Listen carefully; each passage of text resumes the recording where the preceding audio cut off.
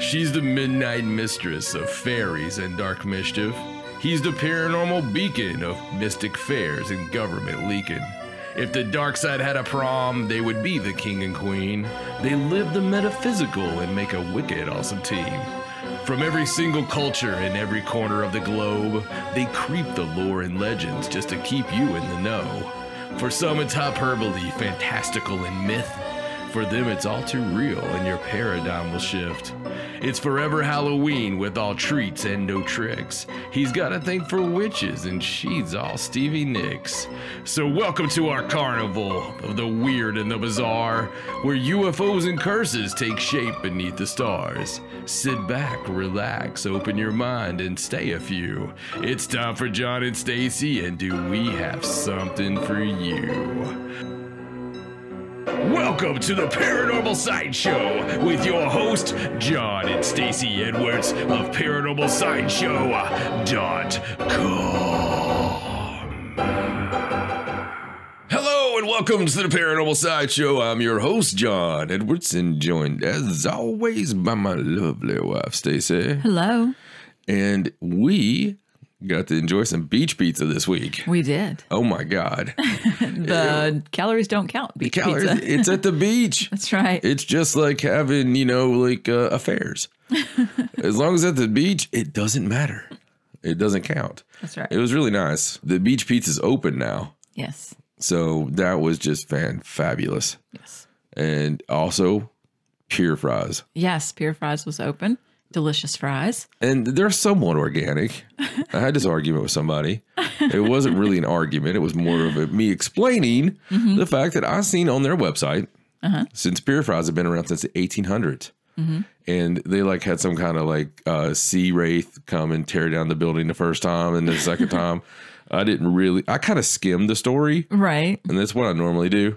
The second time there was Thor. Right, something. Right, Kraken involved. Yeah, I don't Kraken and, all that stuff. And then, so they moved it on to shore off the pier, but still call it pure fries. It's right at the pure fries. It should be called one block from the pier fries. It's not even a block. No, it's not. It's at the beginning of the pier.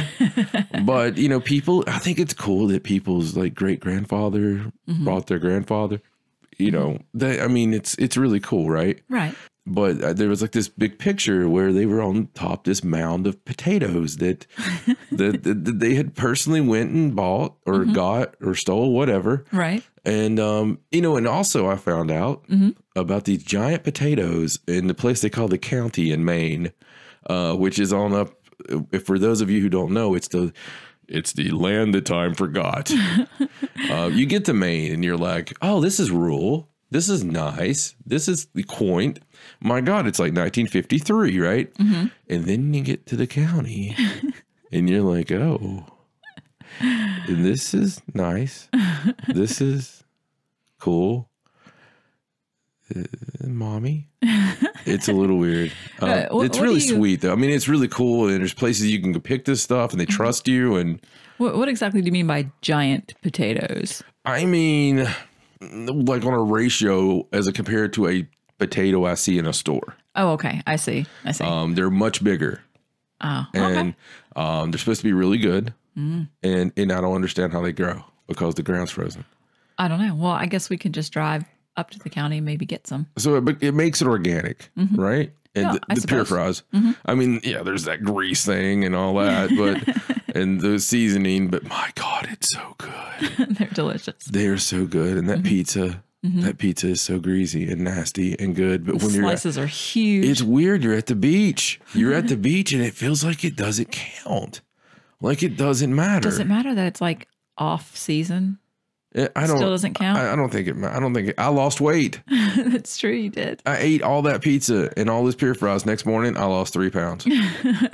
It makes no sense whatsoever. Food. we were on the beach and walking around and looking for things. We're always looking for artifacts and stuff because you know what, you're going to find one if you keep looking. You're always looking. Somebody's got to find it. Why not us? Exactly. Little Seattle Seahawks there. Why not us? But we were looking in this, we had this tenacious little tramp in front of us And I always say, I always love to go look for the shells. And, you know, you're probably not the first person on the beach when it's, 2 in the afternoon. Right. But you like to think you are. And it's fun. And you're looking around and you're not even looking up. You're not looking left. You're not looking right. You're looking down at, at seashells. Okay. If you're us. And we're walking thinking, oh, hey, look at that rope. Isn't that cool? Look at that driftwood. Oh, honey, we should take this home and build something with it. Right. All the things that people that live near the ocean say. Right. A lot. So we're walking through, and this girl, this thing, little Miss Thing, was in front of us, and she was just like, "Ew, what was it?" She found a sand dollar. Yeah, she was like maybe 3 or 4 feet in front of us, and so she found like a sand dollar, and she found all this really cool stuff, and she's like showing it to her friend, going, "Look at all this stuff I found." Yeah, but she was like a pro, like a beachcomb pro. She was jumping in the water and jumping back out. Well, the funniest part was we decided we wanted to go past her because to get to the part of the beach that she hadn't looked at yet. Yeah. And it's like every time we sped up, she would speed up. Yeah. And we would speed up and she would speed up. But it was weird. Really it was funny. like she had like a spear and she was going out and like getting it. I mean, she was jumping into the water, and you got to understand it's still Maine. Yeah. And even though this is the first time it's went above 60 degrees, the frozen North Atlantic does not agree with that. Yeah, we did not get in the water. The water was probably 30 degrees. I mean, I'm not kidding. Yeah. The water is always freezing. In the summer, it might, maybe if it gets to 80 degrees, the water, 40. It's still cold. It's cold. It's terrifyingly cold, but you get used to it, and it somehow it feels rejuvenating once you get used to that cold water. It feels good. And the other cool thing about it is a lot of things are not in that water. Right. Right. That would be in, like jellyfish. Be in warmer water. It's completely cool. It's like hot chocolate fish instead. But no, it's pretty cool. And I want to also thank everyone who gave us responses on the shadow people. Yes, from the last episode. Holy Kalamazoo. So when I asked for, you to share, because sharing is caring. You guys did. And thank you so much for that. It's been awesome. Thanks for freaking us out and, giving us many sleepless nights and all this. I got some really cool stories. I mean, we had everything from little people stories, which I wasn't expecting with the shadow people. And that was even with an avid listener. I got a really cool story about shadow people, and I'm not going to say the name, even though I've said that, and I've said the name of this person a million times on this show, but just because I don't know if he really felt comfortable with this story. It was kind of personal. I noticed a lot of the stories that we got were people saying that they saw stuff when they were a kid. A lot of them were kid stories, and they didn't say anything at first. Yeah. And I asked my mom about this later, and she had no explanation. Our or friend stuff Nicholas. Like that. His story was when he'd seen with his sister, and it was weird because he was telling the story about this a few weeks ago with his family, and I can only imagine they're all beautiful because it's Argentina. There's something wrong. Somebody signed a deal with the devil. I mean, somebody back a long time ago, the first Argentinian, right? They were like, you know what? Tell you what, we're all going to be beautiful. And so anyway, he was telling the story with all his beautiful family. We hate you. And they, he told them about the story, and to be serious, he told about the story that I don't think he thought anybody would remember, oh, hey, here's this silly story about my childhood. And he's like 3 years old, and they seen this shadow thing with white eyes, I believe, or bright eyes. And, she remembered it. Or got really nervous and, nearly cried. And that's how real this paranormal thing is. It's, it really gets you. And we got a lot of replies from many people. It really struck a chord. And something else I think that struck a chord with people, no fear, we're going to keep attempting to be funny. I won't go as far as saying we're funny, but we try. Last week we got pretty serious. We did. And we had some personal stories. Because some of their shadow people stories are very close to us. It was supposed to be the Art Bell tribute show. Right. And I think we did art correct. I think we did art right because we gave an episode that was filled with drama, cliffhangers, and real, true, scary stories. Yes. So, I think that this episode, we have decided to go into a subject a little bit later on that also has some true stories on our end that, I think that you guys need to know. I know in the past we've shared some stories on the show, and you know what? Tonight, whatever it may be, wherever you are, we may be sharing something that we've said before, but it's the thing about it is they're powerful, intense, true stories. And speaking of that, Nick Redfern, how he turns out a couple of books a month usually. Yes, he has one coming out that is another one I've got to have. I think I know which one you're talking about. I think I saw something about it today. Yeah, it just triggered in my head. Yeah, it's got all the like Men in Black, Women in Black, like, Black-Eyed Kids. Yeah, it's got everything. And I was just thinking about our personal stories, and I was thinking about our Men in Black, somewhat Men in Black, somewhat Black-Eyed Kid story. I think it would fall more into Black-Eyed Kid story. And for those of you longtime listeners know, it's the story. I've got a chapter in my book, which has not been written and not released. It's not because of me. They're holding it for something. But and by they, just let your imagination run wild. But there's this, story that happened where this couple, just beats on the door. I'm there with the baby, which is now 11 years old. But a baby at the time, just beating on the door. This couple, they had clothes from out of time. It was just a damn 100% story that you would see on some unsolved mystery show. And they were cackling and laughing, Natural Born Killer style.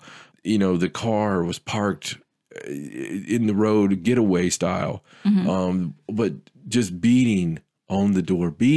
And I could see the daylight popping through the door. When you push on a door hard enough and there's sun on the other side, you can see the light somewhat through the crack of the door. And that is how terrifying it was because I was stuck in a place I didn't want to move because I didn't want them to even hear that I was in there. And I never get that way.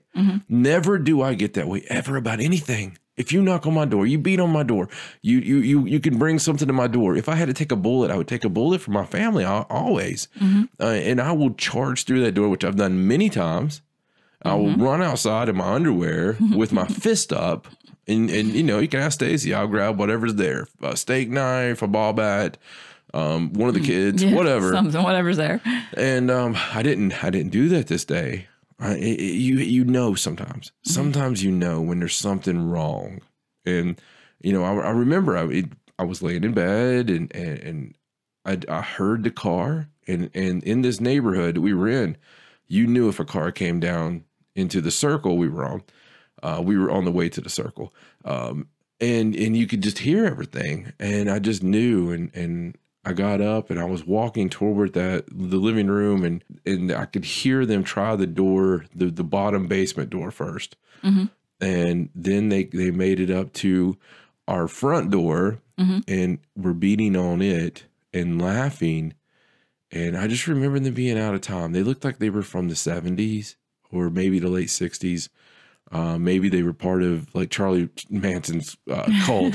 That's kind of what they looked like, man. And they were just beating, like fist, both of them, guy and girl, just beating on that door and just like, ha, ha, ha, ha, ha, ha, ha. Just, heads going back, laughing and beating the crap out of it. And it was so weird. And I remember just looking out, just barely, like you'll move the shades hoping that you don't disturb the shade part of it that much. Right. And looking out. And I remember just thinking, my God, they're going to come through that door, and the next thing I know, they're gone. They're just gone. And when it was done, it was like, it was one of those things where you feel like you've been violated, or you don't really know exactly what happened or why you reacted the way you did. And I'm not embarrassed by it at all because it's the only time I can ever remember being that way. But I was scared, and it was this insane amount of fear. inside of me. But after it happened, I was like, I don't know what that was. And then later on, you know, we had a lot of the Black Eyed Kid stuff with David Weatherly when we met him in like 2010, and you know, that was probably the closest relatable stories that I had to that. But just cool stuff. And, you know, we'll have some more things later in the show that are along those lines, you know, that some weird stuff. Yeah, some pretty weird stuff, but nothing as weird as ParanormalSideshow.com. That's where you go find everything weird. On Facebook.com/ParanormalSideshow. My God, the weirdness on there. You can, you know, ain't lying on that. On the Twitter, it's at ChadShow97. I find all kinds of weird on the Twitter. In fact, most of the tweeters on there look pretty strange, but it's okay. Everybody's tweeter's a different size. On Instagram, Hot Tweeter Damn. See what I did there. It's John and Stacey Edwards. YouTube.com/ParanormalSideshow. That's where we'll eventually feel like doing a vlog again. That's a joke. I'm already filming for the next vlog. I was actually filming through a town the other day with Stacey, and we said things. And then we went to this really weird graveyard where it didn't say anything about being a graveyard. There was a big stone that said Friends. Yeah, it was very strange. Very creepy. And the graves are from like 1850, and they didn't have last names. They had first names. No, and the ground was really soft. Like the graves are coming up. And all the graves were outlined like they were maybe coming up. Absolutely. It was weird. Yeah, yeah. So much so we're not even going to talk about that. Yeah, that's it. That's all. That's a tease. But, you know, if you like teases, you need to like us, follow us, subscribe to us. And like I said, sharing is caring. So please share our episode, share our Facebook, get those numbers up, tell your friends, tell your enemies, especially your enemies. But however you like the podcast, whether it's listening to iTunes, Google Play, Spotify, iHeartRadio, wherever you listen, that's where we hide. That's where we wait. That's where we're going to take your soul. But you also need to showcase your inner weird. You know how you do that, Stacey? I think that I do. Well, do you want to share it with us? You can get a t-shirt. Exactly. You can get a t-shirt, but not just any t-shirt. You can get your own Paranormal Sideshow t-shirt with wonderful original designs. I was thinking of adding a new one. Oh, okay. Yeah, we've had, and thank you to everybody so much that has purchased a t-shirt. We really appreciate it. Every bit of it goes back in. I can guarantee you that. tpublic.com/user/paranormal sideshow. That's teepublic.com/user/paranormal sideshow. And you can also find that on paranormalsideshow.com, where you can also find my lovely wife's links to all the stories. If you like to play the game at home, you can follow right along, listen to the show, and go along with the links. And it's actually kind of fun to listen to it that way, because you can follow everything that she's talking about or that we're talking about, and not throw crazy stuff in just so she has to put a link up. And you know what? Sometimes it's fun to play the game of things she says she's going to put a link for that she forgets. Yes, so, that does happen. If that happens, please let us know, and we'll keep the tally going and see who the winner is. But this T-shirt design I was thinking of, this was pretty funny. Okay. Well, I thought it was funny, but I couldn't think of a way to do it. Okay. I was going to have a baseball scoreboard, right, and have like Paranormal Sideshow, and then have Armageddon, and have how many times we won. And how many times the world didn't end. Right. Instead of innings, have dates. You know. Right. Because you remember we had to go through. There was a couple before the 2012 thing, and then we had the big 2012 deal. Right. And then after that, we've had so many Armageddons. We've had. I remember that one old cat that he was kind of like the David Mead dude. You had one guy you used to keep up with, and you were like, it's in the world again. You remember him? Yeah, I think he was a comet guy, wasn't he? He was thinking a comet was going to come in and kill us. I think it was something like that. There was something that was supposed to come in. Something weird. You loved that one. And because he's the same as David Mead. He would just keep, every time it didn't happen, he'd just be like, oh, no, it must be this day. And he was just randomly picking them. So what do you think David Mead's doing right now? Trying to decide when the next end of the world is going to be. You don't think? Oh, we just spoiled the update. The world didn't end. Oh, I'm sorry. That's okay. I think everybody knew. They were on the edge of their seats. I know. Gosh, did the world end? They really needed to know. Yeah, surprise. Well, I mean, at least it was he predicted that it was the end of the world. If he had just said it was the rapture, we could be like, did it happen? I don't know. Maybe. Wow. You know, I was just thinking that would be kind of a cool shirt. Even like a scroll undone that says, you know, Armageddon has the dates marked out. Right. And then we could just put an erroneous date. Like, no, because with our luck, it would then happen. No, I mean, that would be cool though. Like let's put the dates that didn't happen. Right. We'll mark them out. And then let's just do specialized dates. Like we'll come up with like 4 or 5 dates and we'll just do a run where only one shirt has the one date. And I don't know, it'd be stuff like that'd be cool. Pick a date out of the hat. If we could find out when people's birth dates were that ordered the shirts and like do their birth date as the last one. As the end of the world. As the end of the world. I don't know. I like stuff funny. like that. I think that we should just go nuts in a couple of years and just start predicting the end of the world. Okay. I mean, and get a little cult, go to the desert. That doesn't work. We'll get another cult and go like to India or something. Because obviously people will follow.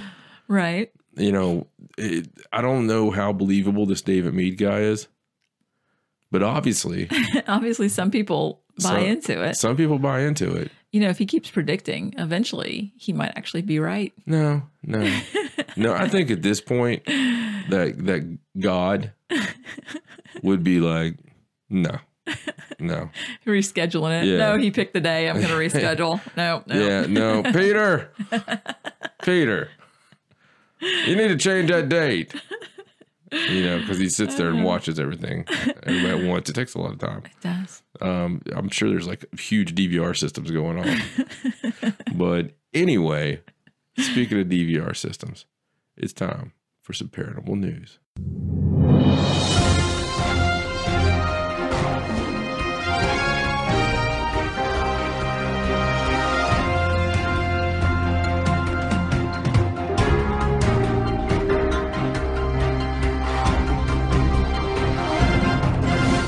All right, let's get to the news. Yes. I got to stop you. Okay. I got to talk about some weird stuff that's been happening. Okay. I was going to put this in the monologue, but I didn't. Okay. Well, we can just stick it in right here. No big deal. That sounds good to me, baby. Anyway. Wow. Hold on. Let me recover. Okay. So there's been some weird stuff going on. Weird stuff. We had this mommy thing happen again. Yes. And this has happened before. Yeah. We've chronicled it quite a few times. But it even happened today.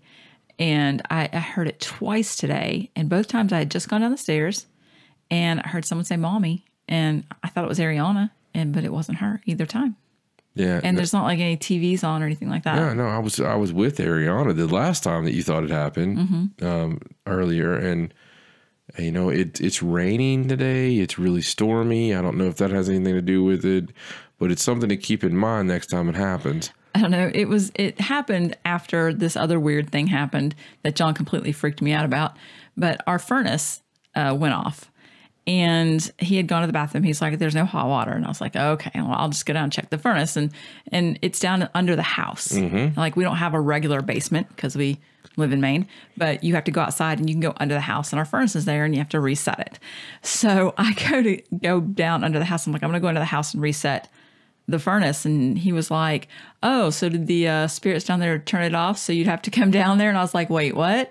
And it was almost dark. Yeah. I was like, oh crap, now I gotta go down there all by myself in the dark under the house.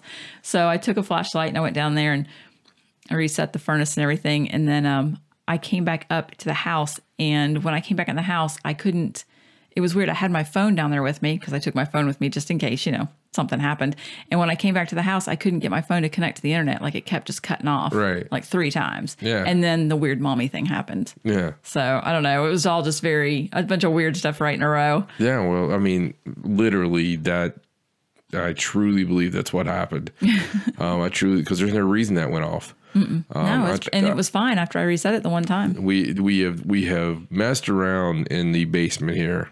And because of, 1850 house, God knows what's down in that foundation or what's happened down there. I mean, it's full size. You can walk around down there. It's just you have to go behind the house to get in. Yeah, and it's as big as the house. Oh, yeah. It goes under the whole house. And the only thing down there is it's got like part of a cement floor, but most of it's dirt floor. And then there's old stones from like maybe where there was a fireplace in the house and the old foundation. And it's just very creepy. Yeah. And we have captured paranormally. That's where we've captured the most evidence. But straight up saying names and everything else down there, it's creepy. It is. It's dark. It's it just doesn't feel right. Some of that's usually because it's dark and creepy. Right. I get that, but But it's creepy down there during the day too, and it's not that dark because there's windows. Yeah. So I don't know. It was just something I wanted to throw in there, especially the mommy thing, because the mommy thing keeps happening over and over and over. And it's not just this place. And that's happened for years. It's really nuts. And of course, we've had this mysterious cat that keeps showing up at the house. Yeah, the cat tried saving you today. It showed up today before all this furnace thing happened, and I was trying to go around the back of the house to do something else, and the cat just showed up out of nowhere, just came running over and like kept getting in my path. Like he didn't want me to go that direction or something. It was very strange. Yeah, it was really weird because I was at work, and when I got home this evening, I found out about that, and then all this other stuff happened. So I don't know, interesting stuff, and we just thought we'd throw it in. It's good to chronicle that stuff because you never know when we're going to go missing.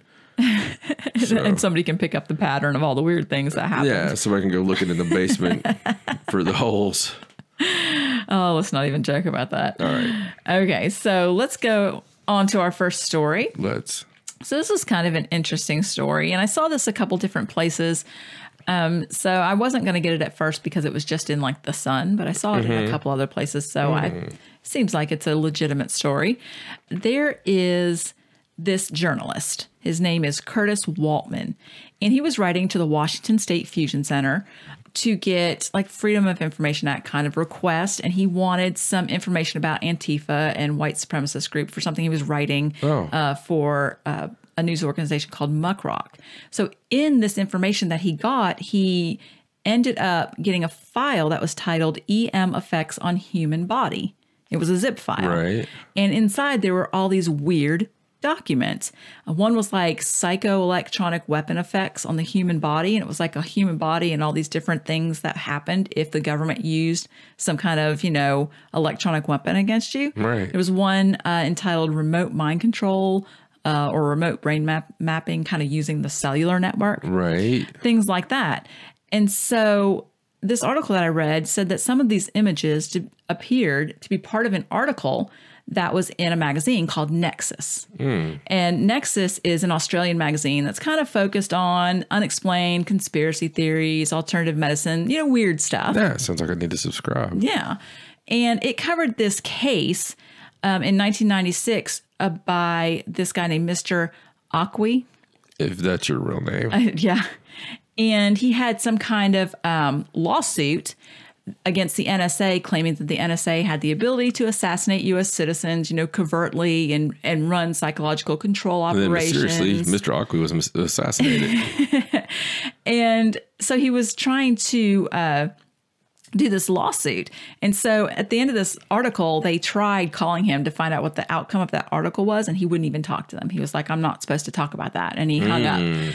So these documents, these pictures. No crap, really? Yeah, really. These documents and these pictures that were in this file, they're not like they don't look like government issued documents, especially since they were part of this article. No, they look like I drew them in the other room. But the government had them, yeah, or was collecting them for whatever reason. And all of them were in the zip file that accidentally got sent to this journalist doing a story on something completely different. We have the worst security. And I mean, that's like that hacker from freaking Britain that, Right. I mean, it wasn't even that much of a hacker. He just it went in through a back door. And, got the whole secret the space program and everything. So I don't know. I thought that was kind of an interesting story just because we do talk about that, how they mess up a lot and send out. I mean, the best thing that ever happened to us is the Freedom of Information Act, because apparently people mess up all the time. You always get a bonus. I mean, you need to go look at this, though. those diagrams. I mean, yeah, definitely look at the diagrams. They're very interesting. And if you guys have had anything happening like we have, at least I have. So the last couple of years, I've had some wicked tinnitus and some really big buzzing in the ear. And I don't know if it has anything to do with like gifts or you know what have it, or even the electronics in the room. But man, it feels like there's, you know, hey, have a conspiracy podcast, get some ringing in the ears. My favorite one was the thing that said that you get tired all of a sudden and just need to sleep, because that's me. Yeah, you're like narcoleptic Nancy. I mean, you're just all, you know, awake one second and then the next second it's I just get tired. I can't help it. Yeah. I don't know. It was crazy, but definitely go look at it. It makes me want to just start filing Freedom of Information Act requests for random things just to see if I get something I'm not supposed to get. Yeah. I mean, you should. I think it was funny. I didn't take the story, but I saw a story earlier. I think you sent it to me, that this guy requested files in Canada from the Canadian government. Yes, it was like 780,000 documents. Yes. And he wanted to know why it was taking so long. And they had sent him a letter saying that it would take 800 years. They said it would take 800 years. But then they were like, oh, that's a typo. It's going to take 80 years. 80 years. Like, that's better. I know. 80 years. But that was like almost 1 million documents. Like 750,000 documents. That is a lot of stuff. Well, you would think that, I mean, are they really like all written out? No, I don't know. I mean, it looks like they could probably send the files, right? Yeah, like this is the computer age. You'd think so, but. And what is he going to do with those documents? I don't know. I mean, how long would it take you to read? Quite a long time. That many documents. I mean, unless you had a team of, I don't know, 780,000 people. You know, it's very strange. The whole thing was strange. And I got a tickle out of the 800 year thing. Yes. I thought that was cool, because that's what I would be. If I was in a government office, we wouldn't have this trouble with these people trying to get information. If I was over that office, you'd be calling and trying to give me a hard time, buddy. I'll be like, oh, yes, sir, Mr. Johnson. I am doing that right now. It's on the list. You're in the queue. You're in the queue, yeah. You will be getting that information. In fact, we're going to go ahead and throw in who really killed the Kennedy. Just for having to wait. Yeah, we might even let you know where Jimmy Hoffa is buried. Yeah, we know all that. I would just mess with him so bad. That's funny. And then make him wait 800 years. Yes, 800 total years. Anyway. All right, well, let's go on to the next story. I got this story because in the headline, it actually says that scientists are baffled. Of course. It says mysterious Arctic ice holes baffle scientists. The ice holes? Ice holes. Arctic ice holes. I mean, I knew the Arctic people weren't exactly the nicest people in the world, but you don't have to call them ice holes. Their attitude just baffles It's really the cold. scientists. I mean, you know, there's a problem when it's dark a whole lot. Ice holes. That's what it says. That's ridiculous. I don't even want to hear the story. Okay, I'm sorry. Let me change it. Mysterious Arctic holes in the ice baffle scientists. Is that better? Yes, it's. Okay, so there is this operation. It's NASA's Ice holes. Operation Ice Bridge. It's a mission. The stupid article actually say ice holes in the title. It does. I read you the exact title. And the funny thing is I didn't even put that together when I was getting the article. I'm sorry. I guess I didn't say it out loud. It's one of those things you got to say it out loud. Yeah, but when you say it out loud, ice holes doesn't sound right. So Operation Ice Bridge, it's an airborne mission that's flown annually over the polar regions, and they take pictures and they measure the ice and that sort of thing. Right. So while they were flying over the eastern Beaufort Sea, they had actually seen something they had never seen before, which were these odd crater-like holes in the ice. There was like 3 of them. And they were really strange. They had no idea what they were. Even the scientist was like, I've never seen anything like that before. So the first likely explanation that they came up with was that they thought maybe seals were poking through the ice. It says they're known to gnaw through the ice to have breathing holes. Right. And sometimes they go up on the ice to rest. So they I thought just pictured like the saw just. Yeah, exactly. So, but then when they flew over the area again, they noticed that the holes were really large, like too large for it to be a seal. So they changed their explanation to it not being seals, but that it's more likely caused by bowhead whales. Oh. Which I think have a little harder time using the saw because they're so big. But but that's the official explanation. You know that it's a couple of those, like a couple of the guys that are on the ship that drive the scientists down there are freaking ice fishing. They got like a couple of they got a couple of manas and they got like a 12-pack out there. You know, they're like, oh yeah, Tom Brady gonna go to goodness. Yeah, Well, it's a cool picture. You can go look at it, and they were baffled about it. And yes. I mean, they have an explanation. They're stealing our shtick. That's what they're doing. Scientists are baffled. Get your shirt now. tpublic.com/user/paranormal sideshow. I feel like I have to get a scientists are baffled story every week now. Well, that's why it's so funny, because they're in a perpetual state of baffle. It's just funny that every news outlet uses that term to explain scientists. If I was a scientist, I'd be so pissed off. It's like, I am not baffled. I'd be like, do not generalize what I do. I'm not that baffled. All right, well, let's move on to this next story.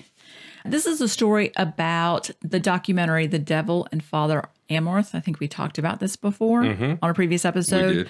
We did. William Friedkin was doing this documentary where he actually got to film a real live exorcism. Right. That was done by this father, and it's actually been released. It was just released a couple days ago. I think you can find it on some different streaming platforms. Now, we haven't actually had a chance to watch it yet. It's only like 68 minutes.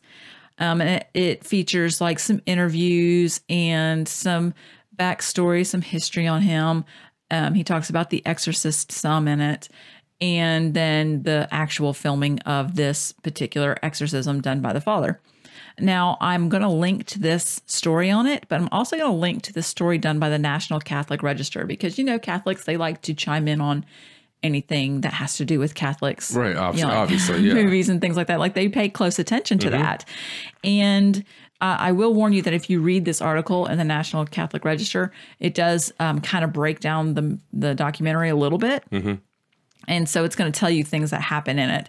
And it gives, you know, the guy writing it, the priest writing it, gives his opinion on it. And it was some good, some bad. He kind of had mixed feelings on it. Well, obviously. But I mean, the thing about the Catholic needing to comment on so much stuff, that they're the go-to. Right. So if you're making a horror movie, are you going to put a Southern Baptist preacher in there, or are you going to put a Catholic priest? Exactly. You're always going to use a Catholic priest. So they are used in almost every horror movie exclusively.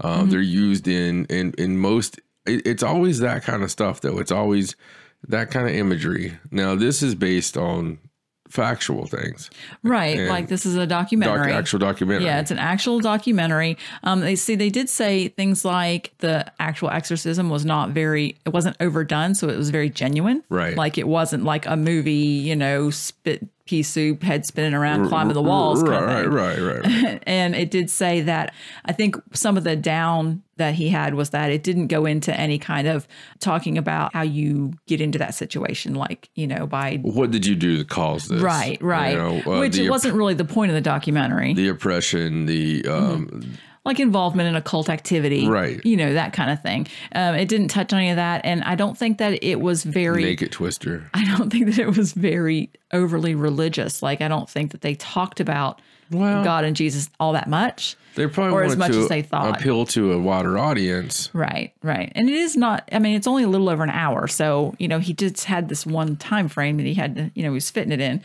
So, like I said, I'm going to reserve judgment because I haven't actually seen it. Yeah. But it was still a really interesting article just to see the different viewpoints. So we're definitely going to have to check that out and watch it. I'll tell you, we're not going to have to check anything out. If we keep hearing mommy in the house, we're just going to have, you know, Father Amorth, Part 2, the Paranormal Sideshow years. Well, I don't particularly want Father Amorth because he passed away. Well. So maybe a different father. Father Amorth. You know, we had some crazy stuff happen in this room last time. So That's true. That's true. you know, speaking of that, I know some people clearly heard the EVP at the first Yes. of the last episode. Yes. Clearly. Some people couldn't hear it no matter what they did. Yes. Well, I understand that. And here's the weird thing with that. We heard it when it happened. Okay. We totally heard it when it happened. When it happened, it made us shut our equipment off. Yeah. And we went back and listened to it right then. And we were like, holy cow, it's there. It's loud. My God. And Stacey, as we've chronicled this, Stacey will throw out anything that if it seems like it's a sniff or queef or whatever, she's like, oh, let me hear that again. No. Not gonna use that. This was so clear. She was excited. She was like, oh yeah, we'll definitely be able to make out what that says later. And I was like, well, let's just let them make it out. Right. So we went back to listen to this when she was doing editing. And she's like, I don't hear it. Yeah. I cut like a big section out and I was So- like, it's here somewhere. So she sent it to me. She sent me the clip. And I'm like, I don't hear it. And we didn't hear it. We got really mad. We're like, we know where this was. It was right after beans, the word beans, because I said spill the beans. And right before I said mail. Art. Or art. Sorry. Yeah. I think it was actually part of it's over top of when you're talking. Yeah. When I'm doing the spill the beans thing. But it was not there. But then about 5-10 minutes later, we're listening to it again. And the damn thing was there. It was so strange. It was completely odd. And this kind of things happened to us before. Now, this is strange. When it's already recorded, how could it disappear and how could it come back, right? So I'll explain how that can happen. It's called paranormal. And whatever happened. So if you didn't hear it last week, once you go back and listen to that part again, I'm just wanting you to go back and listen to that part again. And again, I'll be saying something like spill the beans. As soon as I'm saying spill the beans, be listening closely, because as soon as that's done, you're going to hear before I say art. You're going to hear this, okay? Yes. So if you didn't hear it before and you do hear it this next time, it's funny. We're not going to go through and magnify something. We're not going to do any kind of that cheesy crap. Whether you hear it or not, really doesn't matter to us. Right. We heard it as it happened. And I don't mean that in any other way than I love you, but you know, you guys would be the same way. If it happens to you, it happens to you. And if somebody else can share that, that's wonderful. Yes. I know for a fact we have many EVPs that have happened through many of our shows that we never say anything about. It's always fun for us because Stacey will come to me and she'll be editing and she'll be, as I've told you guys, she'll have like a bone sticking through her hair and she'll come upstairs. She's half shaking, look like a meth head. And she'll just be like, hey, all makeup's wore off and everything. Freaking, you know, painting's on top of her head and all this stuff. And she'll be like, yeah, you want to listen to this? You want to listen to this? I'm like, sure. And she's like, just tell me what you hear. And I'll listen, you know, and I'll hear something. You know, it'll be like, you know, your mother sucks, you know, whatever. And she's like, should we say something? No. We should never say anything. Let's let them hear it, them find it. And a lot of times they do. So cool stuff. I just wanted to throw that in. All right. Well, let's move on to this next story. And this is a story about a Father man. Amos is dead. Well, you know, he would be very welcome here because I'm pretty sure that we have some kind of reverend or some kind of preacher spirit here, because anytime I'm in the kitchen, I get hymns in my head. Okay, so we know for a fact that there was a preacher that lived here. That's right. That's right. He was the first, and he built the house. Right. So I do remember that. Yes. You know, we get hymns in our heads. I don't know how many times I've sang "Bringing in the Sheaves." Gosh, that's the one. And I'll be in the kitchen and all of a sudden I'll just be singing it. And I'll be, what am I doing? Yeah. I should be singing that. Well, can you imagine what it's like to be the preacher stuck in our house? Yeah, I know. Like, I mean, can you imagine our paganistic, like, He's just trying to save us. That's you're playing reverse cowgirl and we're, you know. Wow. All right. Okay, so this next story is about a UFO sighting that this guy has. Oh, wow. It's like a whistleblower, like a guy that was in the service, and he's decided to come clean about his... I'm just thinking of us winning a Paranormal Podcast Award. Just like... Most inappropriate references. Oh, God. So George... Innuendo Award goes to John and Stacey Edwards at ParanormalSideshow.com. Yes, they had the most subscribers, but we can't give them anything serious. All right. So this guy's name is George Filer III. He's 82 now. Oh. And he currently serves as the New Jersey director of MUFON. Okay. Okay. All right. So, but George. He was a pilot. And if you're listening, there's a video of him detailing this account with a news outlet called Asbury Park Press, which is part of the USA Today network. And so I'm going to link to this and you can watch the video. It's him just doing an interview with this reporter from Asbury Park Press. And he was talking about on a refueling trip, this UFO they saw, him and his co-pilot. And they thought it was a bridge, like, because there was a bunch of lights going across. But then when they got closer to it, they could still see the lights off in the distance. And it was kind of like a cruise ship you would see at night, with the lights going all the way across. And when they got about 5 miles from it, it just shot up into space. Mm.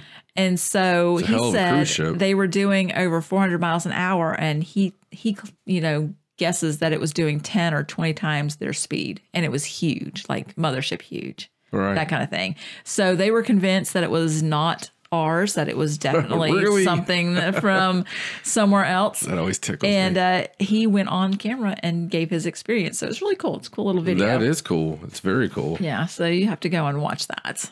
I like to hire 80-plus-year-olds. Do you? Yeah, I hire to do what? Well, at my work, I can't tell you. Hashtag Bruce Wayne job.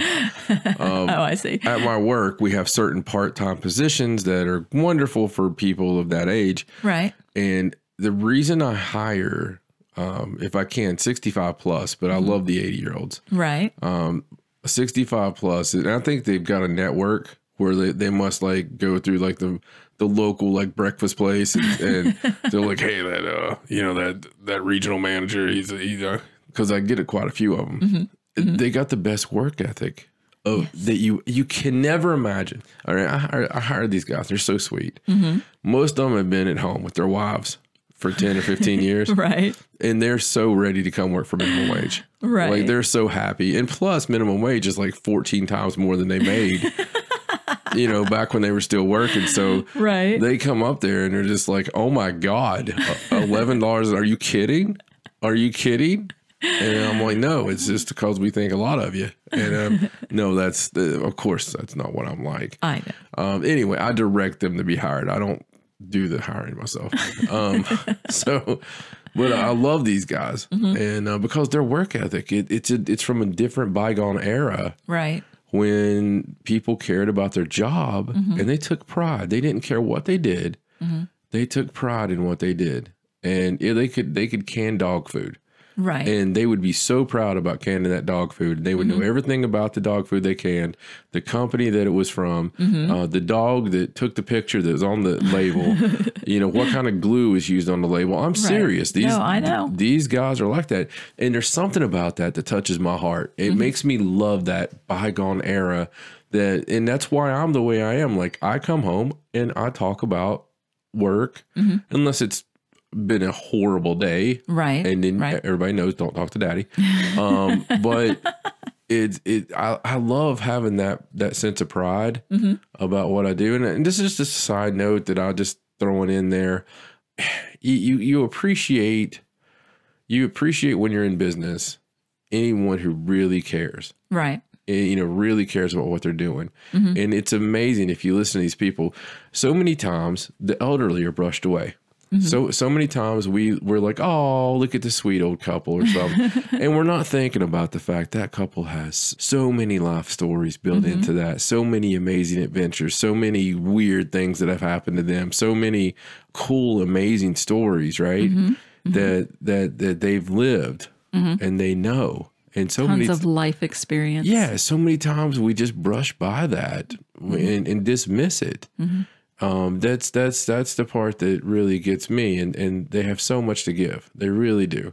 So there you go. There's my PSA for this episode. There you go. Go out and be nice to an elderly person. Are you going to want to still be working when you're 80 something? Are you kidding me? I don't want to be working when I'm 40 something.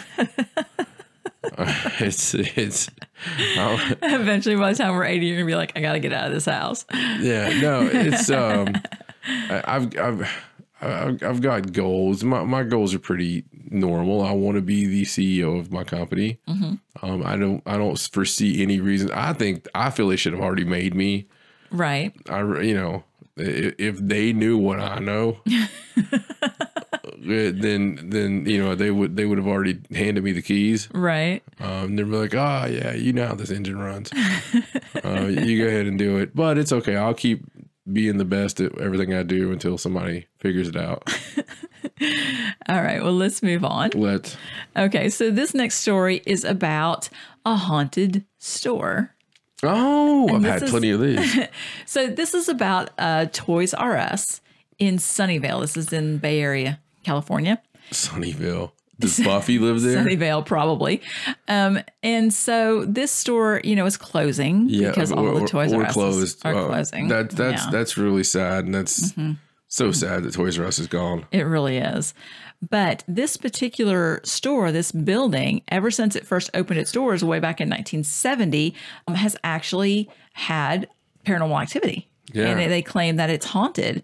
And everybody in that area has some kind of story. Everybody that's worked there, they all know about the haunted Toys R Us building. Right. And so they've got this whole article that it kind of tells you everything that's happened there, all the different claims. But in 1978, even the psychic Sylvia Brown went there and did a seance. I don't think it was for a TV thing maybe or something. And she claims that the ghost there's named was Johnson. And he was the one haunting the store. And he was a preacher and a ranch hand in the 1880s on a farm. It used to be a family farm. And he had like a Swedish accent. And his first name was like John or Jan or Johan. And I guess his last name was Johnson. John Johnson sounds like an old-timey name. And all the people that gathered there, like during the seance, said that they heard this buzzing noise whenever she was supposedly talking to the spirit. So I don't know. It's kind of a cool story. Some of the claims are things like toys flying off shelves, hearing your name whispered, being touched, getting your hair pulled, stuff like that. I honestly think a haunted toy store would be super creepy. Yeah, absolutely. I mean, it's something about kids' toys and dolls and things and ghosts. It's just, it's really creepy. Yeah, a kid can be a kid. It's, I tell you, it's, number one, I like the fact that we're honoring Toys R Us one time, on the way out here. But I like the store in town that everybody knows is haunted, or at least the employees, right? They know. And then after it's there for so long, the story does get out. We have a haunted store in the company I'm with now. The store that I used to have down south was extremely haunted. People seen people in the store. I seen people in the store. A huge skeptic went in there one night. A general manager, he was doing something, redoing some shelves at 3 a.m. Biggest skeptic ever. And he got a hold of me right when it happened. And somebody came up and tapped him on the back and goes, "Hey." Oh gosh. And he was the only one in the store, and he jumped straight up, he said, and ran dead sprinted out of the store. There was another company I worked for. We had a haunted store, and it was a grocery chain. This is back a long time ago, but in the grocery chain, and the stalkers in that store would say that when they would show up in the mornings, sometimes the cereal aisle. The cereal would all be down from where they blocked it in front and faced, and it would be in pyramids. That's weird. Very poltergeisty. A lot of times soup cans and stuff would be stacked straight up. Oh, wow. Yeah, that is very typical poltergeist behavior. And there was nothing that they could do about it, right? I mean, but they didn't leave it that way because, you'd be audited. Your district manager could come in. You're not going to leave stuff in the middle of the floor. No, of course not. like well, that. And it's creepy. And it went through more than one stalking crew. Right. So it wasn't just somebody playing a joke. Right. Exactly. Yeah. Exactly. Yeah. So that stuff does happen, but that goes into one of our theories with empty buildings or buildings that are vacated for some of the time. Right. And also the fact when there's another theory that we've talked about with spirits really liking places public where there's a lot of different energies coming in, you know, so you can suck off all that energy. Yeah.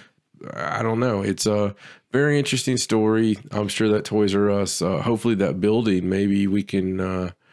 I'm sure the building will still be there. Maybe we can do something there. That sounds like a cool. Fun place to try out. I'm sure we'll have to check it out next time we're in Cali? California. Shouldn't be too long. All right. So this next story is also about another haunted building. And this is the one about the landlord that invited anyone brave enough to spend the night at his haunted pub. Oh, sounds like a challenge. So this is a pub called The Schooner. It's in Gateshead. And the owner's name is Adrian Marley. I love his name. And he's only owned the pub write that down. for like 18 months. He hasn't had it that long.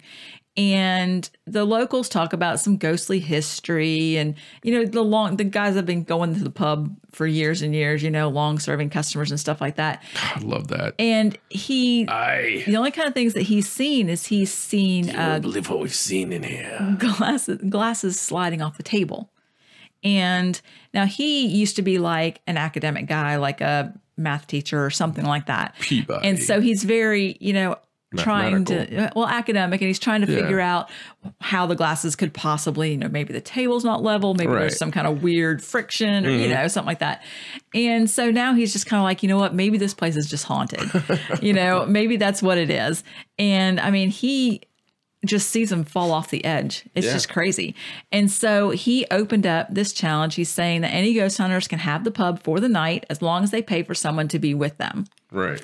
And he would just love to know if they found anything. So you got to buy a prostitute or what?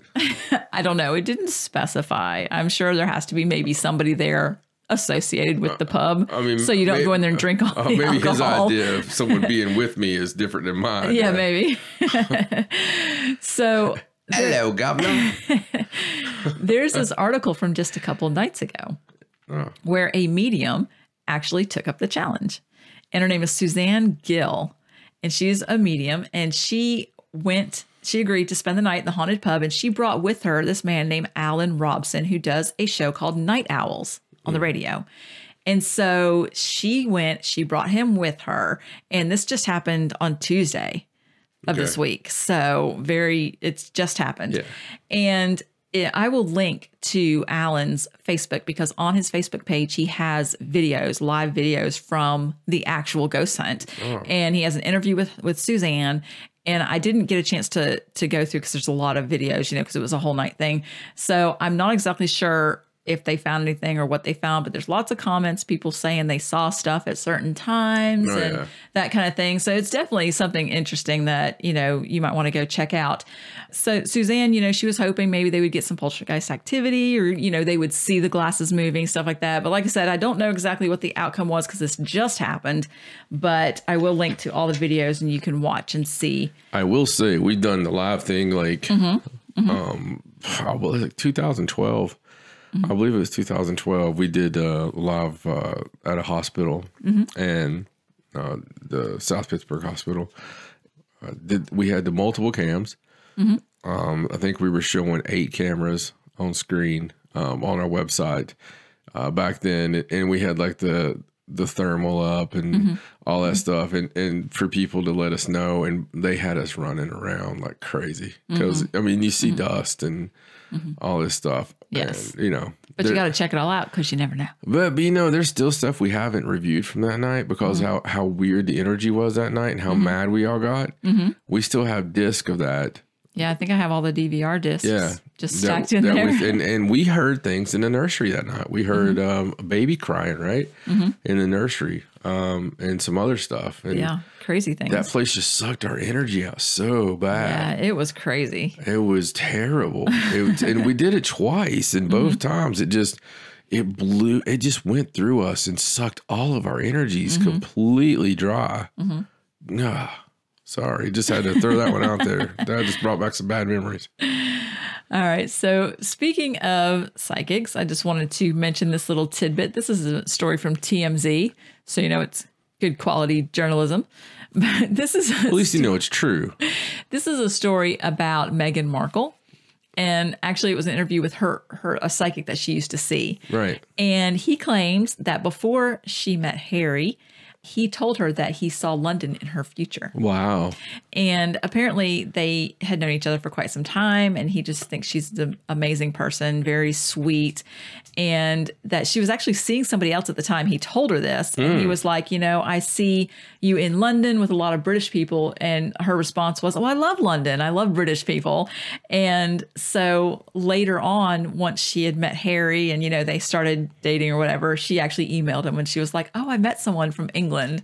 So that I thought that was pretty cool that he had actually told her that and it really worked out for her. So. Well, I love that story and I love the fact I like her anyway because she is like totally she's the movie. You know what I mean? Like she's not supposed to be doing what she's doing. And, you know, it's just that love story that's against all the odds. And maybe it's because you've left those stupid things on too many times and I've been in the room. But I'm rooting for them. Yes, me too. Me too. I like that story. But that's really cool that she was going to the psychic. That could be one of those movies there. Yeah. I mean, you know, I can see girlfriend, I see London in your future. And, you know, oh, shut up, Ricky. No, I see it. It's going to happen. Yeah. Oh, all right. Let's go on to a couple of kind of funny stories. Okay. And this one is about a gentleman. This is actually not funny. It's kind of tragic. This guy has some seriously bad luck. Well, then why did you say it was funny? Because it's a little bit funny. Okay. His name's Dylan McWilliams. He's from Colorado. He's only 20. Oh. And recently he was bodyboarding in the ocean and he was actually bitten by a shark. Oh, God. Yeah. Yeah, that's hilarious. And it was between 6 and 8 feet long. He needed like 7 stitches. It didn't like take his leg off or anything. It was like a tiger shark and it bit him and he like swam back to shore after he was bit. And he had to have like 7 stitches in the hospital. Well, before this happened, this is the weird part. Before this happened, last year, he had to have 9 staples in his scalp because he was camping at a Colorado summer camp and he was mauled by a black bear. Oh. So he was sleeping outside. Oh my God. And he woke up and a bear was chewing on his head. So a shark attacked him. Yes. And a bear attacked him. Yes. So the bear's chewing on his head. He actually like poked the bear in the eyes and punched it in the face to make it stop attacking him. Oh my God. And he had to have, and there's a picture on there. It's disgusting. He had to have 9 staples in the back of his head where it bit into the back of his head. But he was fine after that, you know. And all he said about it was, I guess I was just in the wrong spot at the wrong time. Oh my God. Like very, you know, just this guy is nothing can damper him. So if those two weren't enough, before that, he was on a hiking trip in Utah a few years before this and was bit by a rattlesnake. What? Or bit by a snake. And it was not a severe bite. He did get ill for a few days. Yeah. But yeah, that happened to him too. Okay, like 3 of the most uncommon, craziest things you don't ever want to happen. Happened to this one 20-year-old kid. Yes, isn't that crazy? And my favorite part of the whole article is at the bottom. It says, Mr. McWilliams says his parents are grateful he is still alive. I mean, what? Yes, so he was bitten by a snake. Yes. Mauled by a bear. Yes. And then bitten by a shark. Okay, so you know the whole the family tradition of being struck by lightning. Yes. And it kind of makes you not want to stand under a tree in a storm. Yeah. Yeah. I think maybe he should stop doing things like going in the woods or swimming in the water. People do that kind of stuff all the time and nothing happens to him. And this poor guy, as soon as he gets around wild animals, it's like he's got this mark on him or something. And they're like, we have to eat this kid. Yeah, there is something. It's like he is destined to die by being eaten by a wild animal. And they're all trying. Yeah, there is something going on there. I mean, do you know what I would love to do? What's that? If I was a millionaire, I would send him safari tickets and put a reality show camera with him just to film it. Could you walk through this drive-through safari and see what eats you, please? Can we see how the hippos react, please? Just wondering. The poor thing is he's just a 20-year-old kid. He's cute as can be. Like there's a little picture of him. He's just all happy. And, you can tell he's athletic and loves to do these outdoor things. And he's just poor thing. He's such bad luck. Now you see why I said it was a funny story. Yeah, because we're terrible people. Well, he didn't die. If he had died or been seriously injured, it wouldn't have been funny. It'd have been a little funny. So this next story that's kind of funny. It's not really paranormal. It just was really funny and I had to take it. Is it funny, haha, or funny, yes, this kid almost died? No, it's funny, haha. Okay. So this is actually from Argentina. Yes. So, I mean, I joke about us having an Argentina story every week, but I don't actually look for an Argentina story every week. It That's just because the place that way. It's just, God, it's not like there's a lot of paranormal and a lot of UFO that happens down there. Well, this is a story that was heard on like a morning show. It's about several police officers that were fired in Argentina after blaming mice for eating missing marijuana. So there's this warehouse in Argentina, right? Where they impound. Yes. And they had some pot there for a couple of years. And when they did a recent inspection, it showed that the inventory was off by half a ton. And so these police officers claimed that the pot was eaten by mice. Well, one of the mice was actually quoted was saying that he's pretty sure that it helps his glaucoma. Unfortunately, little 3 blind mice. Yes, I got it. Okay. Unfortunately, the forensic experts say that mice can tell the difference between pot and food, and that they wouldn't have ingested a half a ton of marijuana, and that's probably chill mice. That's probably not the explanation. So I thought that was really funny. Those poor cops. They actually were all fired. I don't know how they got them all in connection. Well, they should be okay if they took all that marijuana. Half a ton of marijuana. They should be okay. Maybe they just got bored at night. I don't know. Well, I mean, that's funny. What if it was the mice though? What if they're telling the truth and it's just like weird mice? Yeah. I mean, what if it really was the mice? I mean, animals have been doing strange things. We've documented this. Dude. Maybe the mice are just like, we're going to eat this pot because it makes us feel good. Dude, the birds and the dogs and the raccoons. And the baboons. Yeah. It's just, there's been a lot of weird animal stuff happening. It really has. It's kind of creepy. Mm-hmm. But, Poor guys, they could have got fired for nothing. Yeah, we'll find out soon, won't we? It won't be long. All right. Well, this last story that I have is actually one that kind of covers a topic that we were sort of going to talk about. Yeah. So this article is actually a history.com article. Yeah. And the reason that they put this out is because it is the season premiere of the next season of Ancient Aliens. So in conjunction with that, they have put this article out that's titled The 5 Most Credible Modern UFO Sightings. Yeah. And I say modern because all the ones that they listed are after 2000. Yeah, and if you guys don't know, Ancient Aliens is my jam. It doesn't matter. They can do 40 seasons of it. Just that narrator, the same guy who narrates on Oak Island. Yes, love him. Just the way he talks. I'm gonna have to do an interview just to have him on here, because when he's just like, a gold bullion found at the bottom of a wishing well. I don't know. I just love the way it makes everything so exciting. Yeah, well, it's hilarious though. It really is. It's always great. Yes. It's but yeah. Anyway, continue. Well, I was just going to go over the 5 that they claim are the most credible modern UFO sightings. Okay, so this is the top 5 most credible modern UFO sightings, as told by History.com. All right, so the first one they listed was the lights above the New Jersey Turnpike from 2001. So this is the sighting on July 14th, 2001. It was just after midnight. A bunch of motorists actually stopped along the highway to look at strange orange and yellow lights in a V formation over the interstate. And, that's really unusual for an interstate, for people to actually stop and pull over to look at stuff. Especially if you've ever been through New Jersey. Yeah. Yeah. It's not a place you really want to stop and that's not what I meant. It's not a place you want to stop because of the traffic. Right. The traffic sucks, and we have to go through there quite often, and it's not any fun. Well, originally, the air traffic controllers denied that any airplanes or jets or space flights could have caused the mysterious lights. But there's a group known as the New York Strange Phenomena Investigators that claim that they received FAA radar data that corroborated the UFO sightings for that night. So that made it a very credible UFO sighting.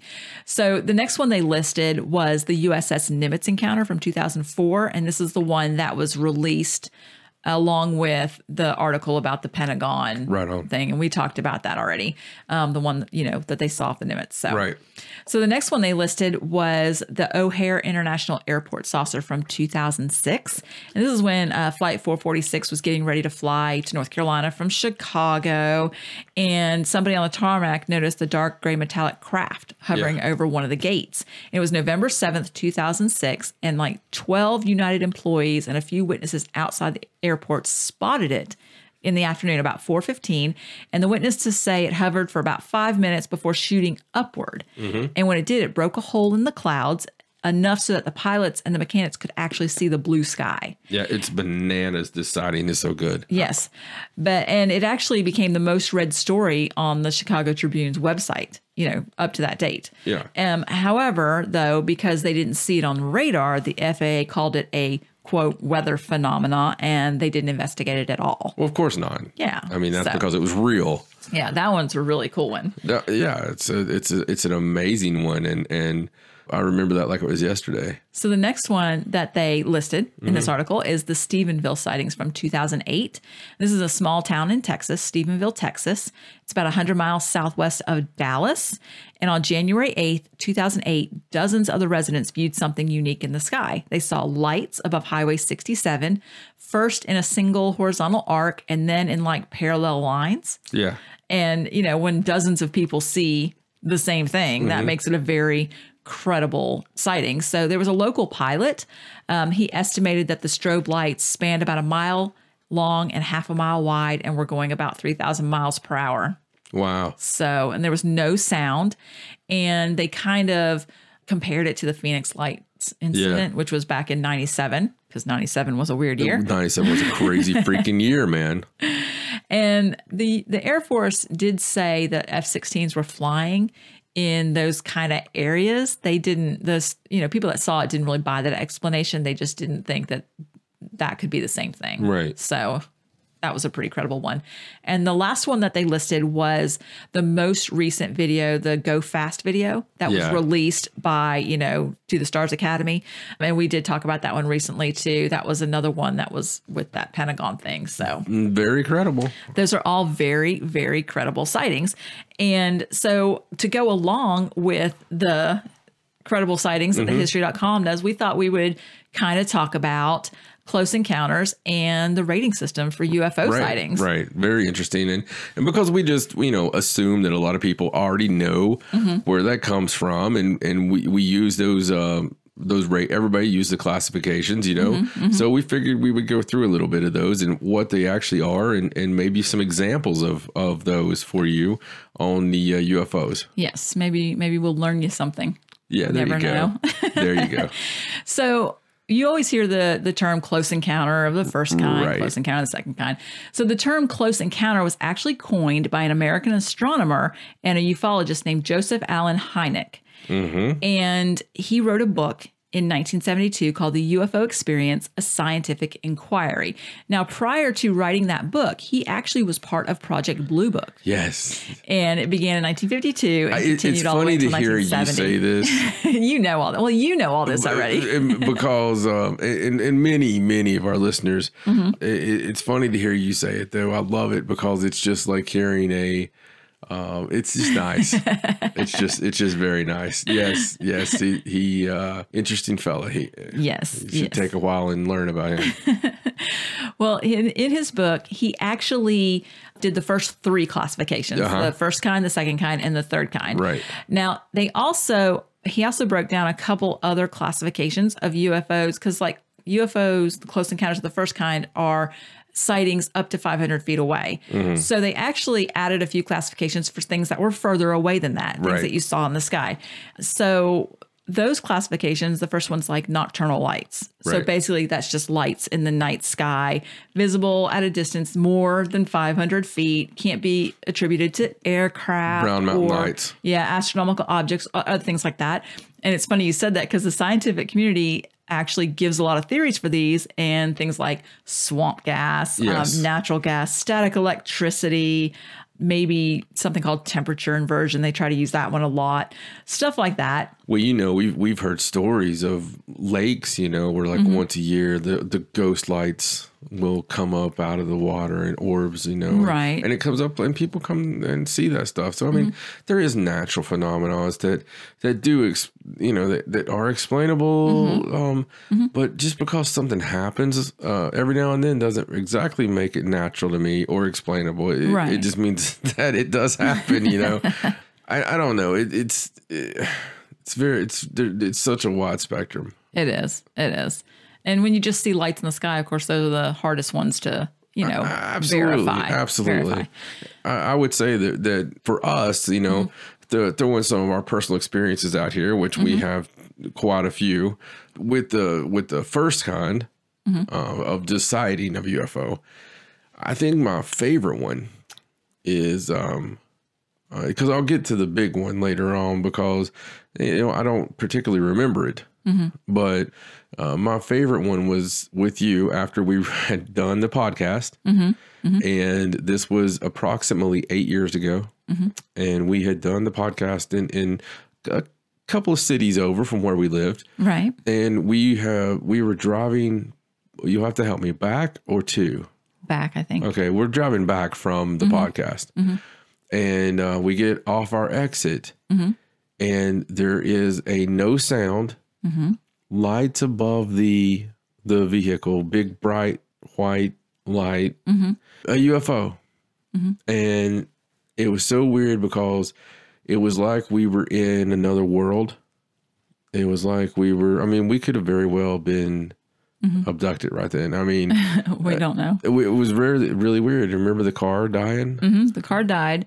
And I remember we just saw the weird lights, and then, it was gone and the car started, and we were like, that was so awesome. We'll talk about that next week on the podcast, because we had just done a show. So it was going to be a whole week.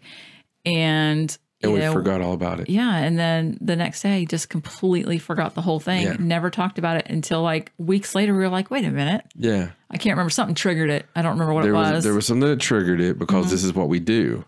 I don't think if we didn't do what we do. Yeah. I don't think that if we were not in the paranormal and not in ufology, not in all this, if we didn't talk about this all the time, I don't think we would have ever thought about it again. No, probably not. And because there wouldn't have been anything that we were talking about that would have triggered the memory. Right. Something happened that triggered it. And it's very strange, very true, very strange that happened. And I mean, it was the whole thing you see on TV shows. The car died, no explanation for it. And, we've had some really weird things happen where we seem like we're out of time on a road, and we'll be on a road. We have no idea where we're at. Yeah. It's happened many times. It's almost like time will pass. Yeah. And then all of a sudden we'll be like, haven't we been driving for a lot longer than we probably should have been driving? Right. Exactly. Yeah. We walked in a Walmart one night, and it was just like nobody was right. Everything was very strange. And nobody was correct. Like the sounds were weird. It was like we were in our own movie. And everything was really weird. There's been some stuff like that, but close encounters first kind, I definitely have to go with that one, because that was a UFO. Well, that actually is a close encounter of the second kind. Oh, really? Yes, because our car was affected. Okay. So it actually was a second kind. So you learned me something. Yes. So, but the next section on the first kind is daylight discs. which is sort of like nocturnal lights, except you see them during, the daytime, and you can actually see the shape of them and that sort of thing. And it's funny because one example that they used for this particular classification was the first documented post-World War II UFO sighting, the one on June 24th, 1947, with Kenneth Arnold, where he saw the 9 disc-shaped things, and he actually is the one that called them saucers. Flying saucers. So, yeah. So that's skipping like saucers. That's what that classification would be, the daylight discs. Mount Rainier. Where it's still more than 500 feet away, but you can see it. So then he had one other classification, and it's called radar visual, like where you just see the UFO reports that have a radar confirmation. Again, they're still far away, but it's just like a blip on the radar. Right. And you don't necessarily see the actual UFO, but you just see it on radar.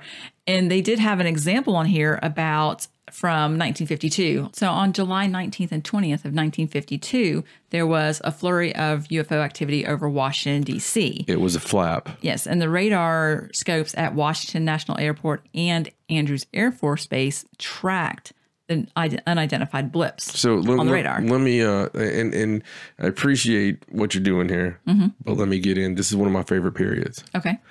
So President Truman was one of the first president that had to deal with UFO phenomena. Right. Okay. Publicly. Let me state publicly. Right. And so it was big. It was huge. You go back to Roswell, you go back to everything that started there in the late 40s, right? You go back to Kenneth Arnold. You go to all that stuff. Well, that wasn't the only stuff going on. There was supposedly crash retrievals. There was other stuff happening, and there was also word that Truman had given the order to shoot him down. Right. And it was the UFO wars. I have read things saying that we lost an unbelievable amount of planes in the early 1950s, especially during like June and July, like you're talking right there, up into September, that we were losing like 50 planes. We were losing like a lot of crap, right? Right. And that we were engaging. And there was warnings, hey, we shouldn't take offensive action against these guys. Right. And it's just really interesting to me that I believe that flap over Washington was somewhat saying, okay, boys, you might be able to shoot one or two of us down, but you might not want to do this. Very interesting time. There was a craze. There was this insanity in going on, because you got to remember, I mean, we were still living on our farms pretty much then. Okay. So there's also a lot of cool stories from these farms. There's a cool stories everywhere, really, but this is kind of where it happened. And we had just got into the nuclear age. Okay. We had just recently dropped bombs. Right. And I think that woke up the universe. And I think that some people in the universe were like, oh crap. Yeah. They're really going to hurt somebody. They weren't supposed to do that yet. Okay. So anyway, this is my opinion. Okay. But I believe that what happened, because then you go to Eisenhower, and Eisenhower had supposedly, according to like stuff with his granddaughter and everything, he had 3 meetings with aliens. And I believe that there was a treaty there. And I personally believe that the treaty had something to do with allowing a certain amount of abductions. And I really do, because I don't know why that we would have a phenomenon. And we're going to get to this, and this is not jumping around because we'll go deeper into this. I'm just saying this statement. I don't know why we would have a phenomenon. Go look at the work of Bud Hopkins. I don't know why we would have the phenomenon of the abductions and never have, we don't see it on the nightly news. Okay. I don't care what you want to believe. The UFO phenomenon is very real, and it's always been real. It's not made up. It's not fake. There's a jackass here and there that fakes a UFO sighting. Right. There's a lot more that don't. There's a lot of doctors and lawyers, tenured professors that have ruined their careers and risked their careers by talking about what's happened to them, talking about their story, talking about, this is what happened. And there's been a smear campaign since that same time period you're talking about right there, when the government was getting in with Hollywood and saying, okay, let's see how they're going to react to this. Let's, here's this. And you know what? This is all public record that we know that they interfered with stuff like that. Right. But I think that they've always gauged it and gave us a little bit of the truth. You look at the little whispers and stuff like Ronald Reagan when he was screening E.T. and, leaning forward and whispering, if you only knew how close this was to the truth. I mean, little things like that throughout time, right? Right. You can continue on, but I'm just saying that's one of my favorite areas of time. Because even the books that came out then, man, they're so cool. They're so those early ufology books are so awesome. All right. So this with the blips on the radar happened on July 19th. So then on July 27th, it actually happened again. And so the Air Force actually sent planes up to search the skies, and they didn't find anything up there. It was just on the radar. Yeah. And so the official explanation was the temperature inversions, where suppose something about the heat, it doesn't dissipate properly and the radar bounces off and refracts. Yeah. And that's Funny what makes how it that look. doesn't happen again. It was this big, long explanation. And so that was their official explanation. That's what happened. But they did mention that this same type of radar blip also happened in 1956 in England. And they registered a bunch of radar blips similar to the ones in Washington, D.C. That were supposedly moving at a speed of about 9,000 miles per hour. And they supposedly checked the radar and it was operating normally. And so they never did anything about it. But that particular location in 1980 was the site of the Rendlesham Forest incident. There you go. So definite known UFO activity in that area. So those are the, I'm sorry. I speak about John Tenney quite a bit on the show because I really enjoy and think along the same lines as the old bloke, and I mean that lovingly, the old part. You showing Tenney love? Yeah. So but it was funny. Earlier there was a tweet that he put out, what he shared from 2010. Because I joked about how animated he was in that tweet from back then. Right. He had a daytime sighting of a disc. Oh, wow. That's cool. Yeah. Yeah. And it was tomorrow's date. So he said he wanted to look at the same place. Yeah, to see if tomorrow, because he thinks like that, like you do. Right. Like maybe that's going to happen on this date. Maybe it'll come back, every time, on the same day. Yeah, that's just triggered that. So those are basically close encounters of the first kind, which are visual sightings. Now, to be an actual close encounter of the first kind, it has to be less than 500 feet away. And, you can see some detail of it. You can actually tell what shape it is, that sort of thing. So then if we move on to close encounters of the second kind, that's a UFO event in which there's a physical effect, like interference with the functioning of a vehicle, like we had, or electronic devices, or maybe your animals react, your dogs bark or something like that. Or if there's some kind of physiological effect, like maybe you can't move, you're paralyzed, or you get heat or discomfort. Oh, really? That kind of thing. Just some physical trace of like impressions on the ground, scorched grass, vegetation, any of those things is considered a close encounter of the second kind. So it feels like we're going backwards here on our UFO stories because, because we'll get to the reason some of this probably happened. Why don't you tell them, break off from your own writing there, from your own story, tell them a little bit about some scorched grass. Well, when we lived in Richlands in Virginia this last time, I know we got up one day and we went outside. You were going to work and we had walked outside or something like that. And there was a huge circle of scorched grass in our front yard that had not been there the night before. And we had no idea. There was no reason for it at all. But the night before we'd had some weird things happen. And that was, and we attributed, that to that happening. And it was this little circle. And it's actually happened a couple of places that we've lived in the past. So very weird. And you see the scorched ground. We do the scorched ground stories sometimes. A lot of times in other countries, for some reason, we'll get those stories. But I think that's because they don't block it as much as they block that news here.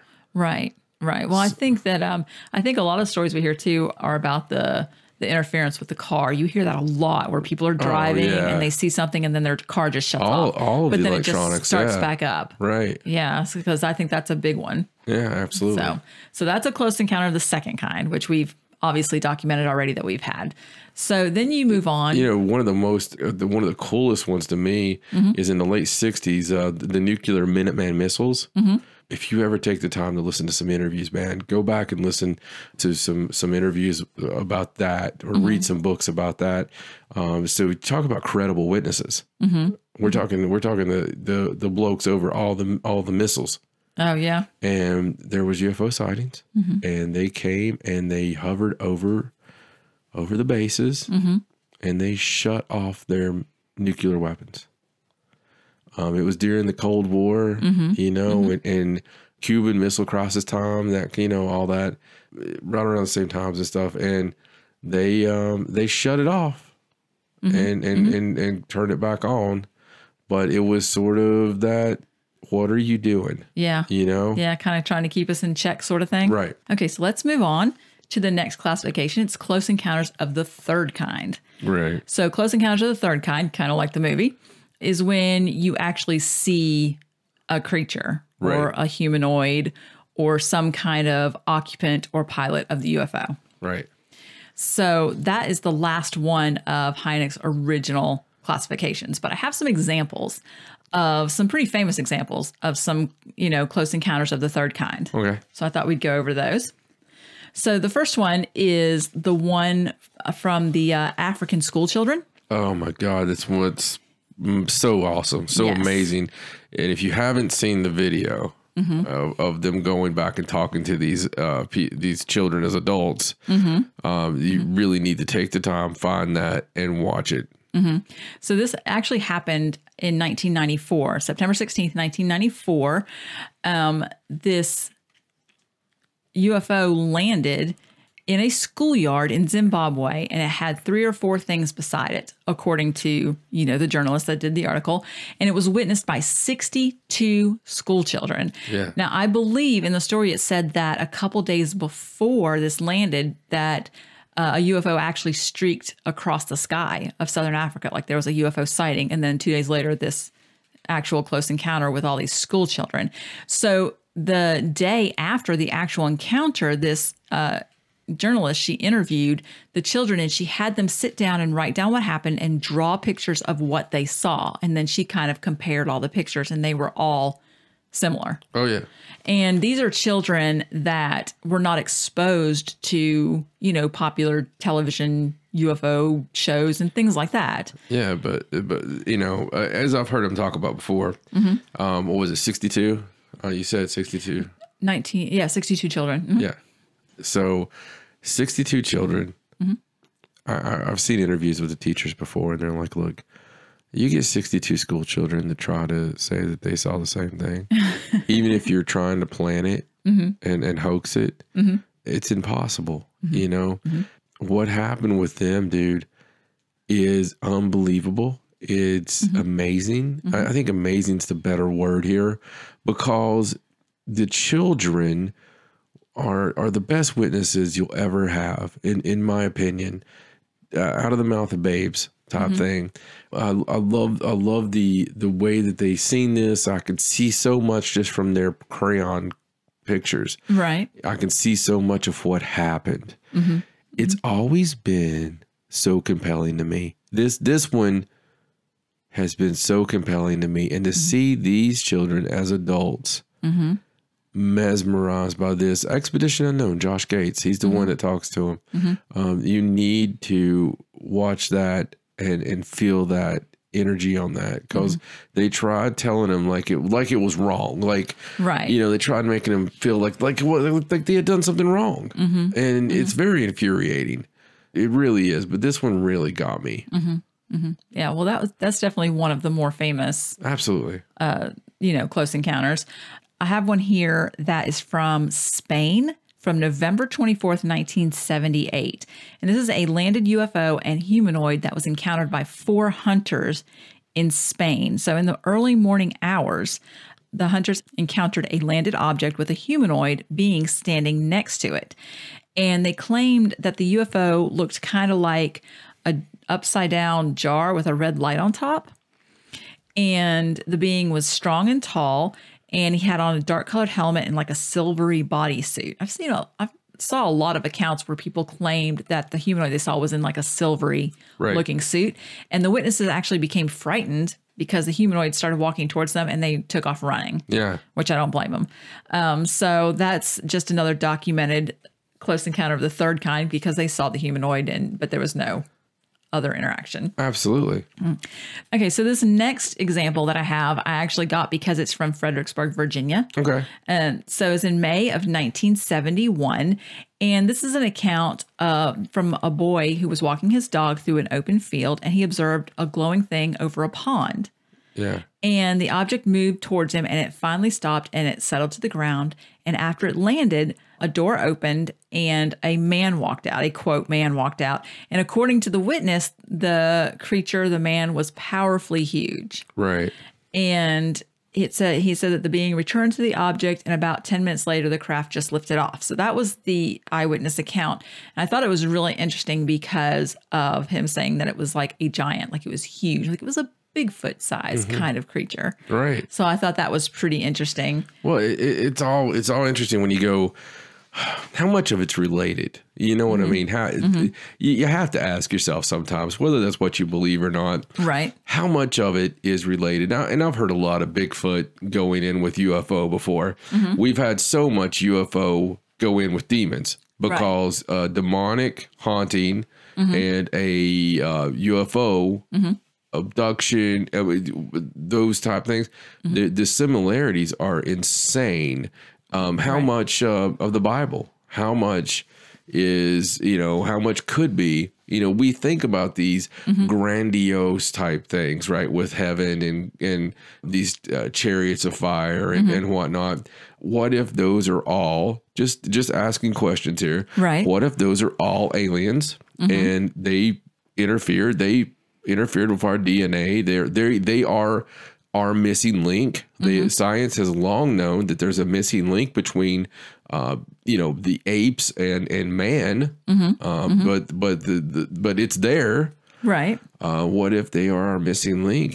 What if these stories and magic and all of it, all these things, I'm just posing it out there. Right. Not saying that's what I believe. Now, I will say I do believe a whole lot of UFO encounters are nature spirits, are magic things, the type things, beings, hauntings, ghosts. I've seen orbs go across fields and people put that to UFO. It depends on what you're into. Right, right. And you always try to fit it into your narrative, just like the news, right?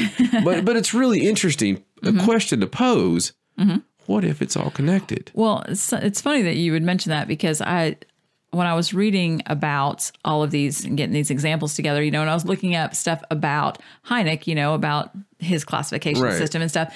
I read this little bit about this guy that studied under Hynek. His name was Jacques Vallée. He was like was like his mentor. And he was, a ufologist, and he studied the stuff, and he had this very narrow view of what he thought, alien encounters were, and, extraterrestrial, visitation was like and stuff. But by 1969, after he had been studying it for a while, he actually changed his conclusions, and he stated that his view was too narrow and it ignored too much data. So he began exploring the commonalities between UFOs, cults, religious movements, demons, angels, ghosts, cryptids, psychic phenomena, all of that. And he actually, his third book, called Passport to Magonia, From Folklore to Flying Saucers, I think he actually talks about that. And that was just his view from then on. Like, he was like you, he was posing that question, what if all of these things are actually related and it's all this extraterrestrial thing? And, with as much as he do, and as turned on as he was to inside information and everything, you have to ask, when somebody like that, somebody who's worked really hand in hand with the government and been in charge of things, or they know, okay, they've got all the memos. They've seen it all. They've seen the unredacted versions. Right, right. when somebody writes a book like that, I'm always interested. And let me tell you why. I'm always interested in autobiographies. Like you used to, when we met, you were like, why do you like nonfiction so much? You know, it just blew you away because you really enjoyed fiction and stuff. And of course, I've come along through the years, but the real answer to that is I truly believe that everybody wants to tell you. Okay, I believe that everybody wants to tell you the truth. When I do interviews or did interviews in my former life with criminals, I knew they wanted to tell me the truth. Even people that do heinous crimes, they somewhere deep down want to tell you when somebody cheats on their spouse, they do things that gives them away. Sometimes I think they want to brag. I really do. I think somewhere deep down, like, you know, oh yeah, look what I can do. You know, somewhere deep down. Maybe they just want to get it off their conscience. Right, exactly. Get it off your conscience and feel better. I think these books, sometimes after the fact, pose questions that are disguised answers.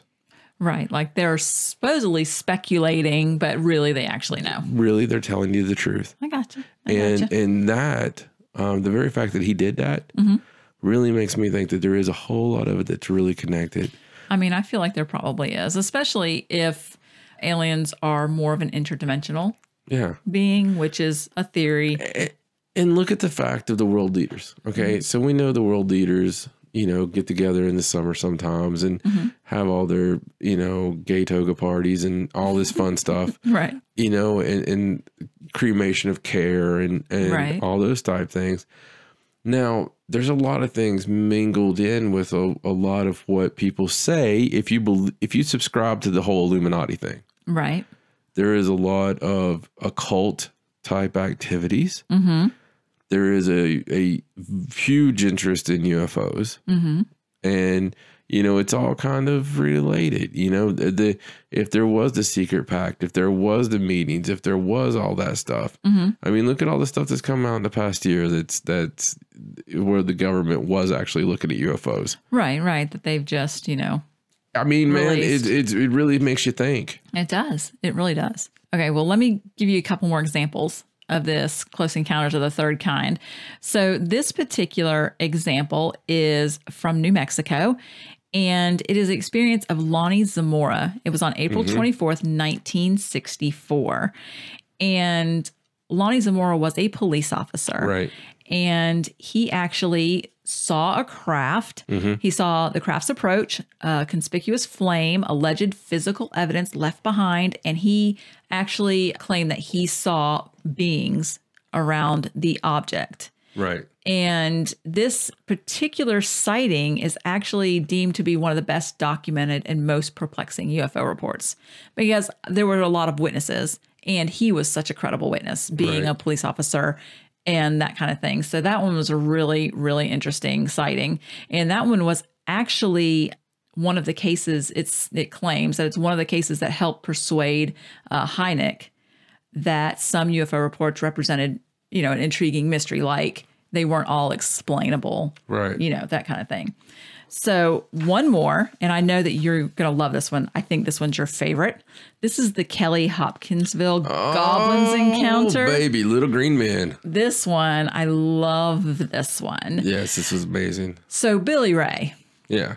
Billy Ray, because they're from Kentucky. This is from Kentucky. Right. So his name is Billy Ray. He went out to fetch some water from the family well. Yes. And he saw a large shining object land about a city block away, because that's how they measure things in Kentucky. Yeah, it is. Yeah. Still to this day. I've lived there. So he went out to investigate with another family member named Carl, or Lucky. And they saw a small 3 to 4 foot creature walking towards them with its hands up like it was surrendering. And when they later described the creature, kill it, mommy, they said it had large eyes and a long, thin mouth, large ears, thin, short legs, and hands that kind of ended in claws. Yeah. So they went to the police station, like 5 adults and 7 children, actually in Hopkinsville, went to the police station claiming that small alien creatures from a spaceship were attacking their farmhouse, and they had been holding them off with gunfire for nearly 4 hours. So basically they ran back to the house. Everybody grabbed a gun. Yeah. Even the kids. Oh, yeah. They were shooting at them. I love this story because I've always thought about Grandma Edwards and Grandpa Edwards because, in the summer, me and my cousins, all 58 of us, and we would all be out there. There would be any given day, there'd be 40 people. 45 people. Okay. We would all have a fire going outside. We'd be barbecuing something. Right. We were East Tennessee rednecks all the way. And we were telling ghost stories and everything else, right? In a big haunted farmhouse. And so I'm telling you right now, if something had landed and me and my cousins used to go up in the field, it would be dark. Late at night, we would have sticks or whatever.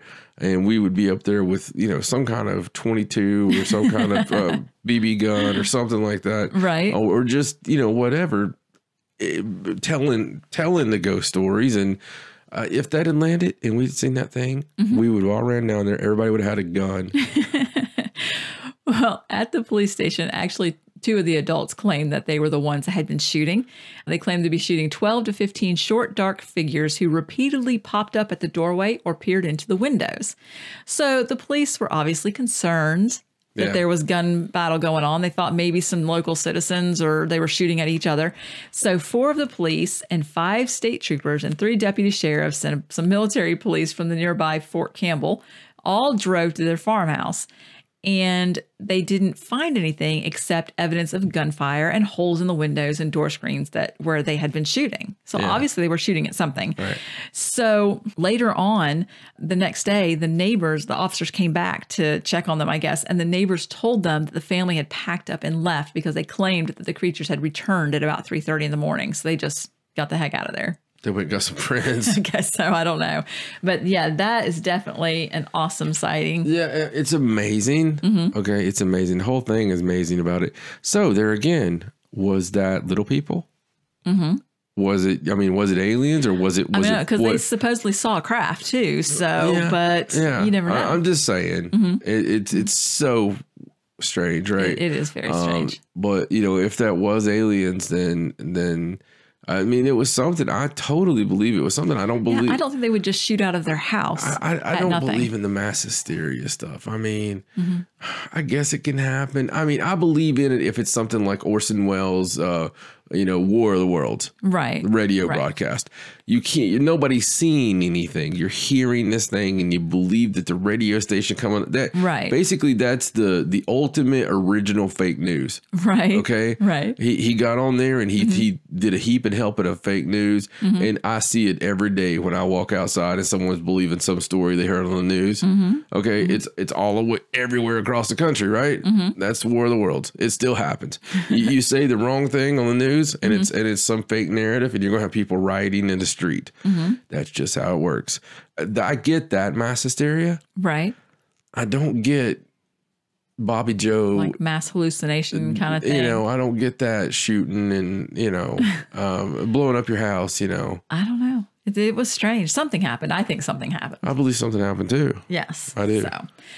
So let's move on to the next classification. Now, these are just ones that were added to the classification system over the years randomly, and we don't know who added all of them. Right. And some of them are accepted, some of them are not. Right. Some of them are canon. Right. So this one is Close Encounters of the Fourth Kind, and this one's pretty widely accepted, I'm pretty sure. Good movie too. Yes. And this is when you actually have human abduction by an alien. That is a close encounter of fourth kind. I think some of our third kind examples were going to be a fourth kind if people hadn't run or shot or something like that.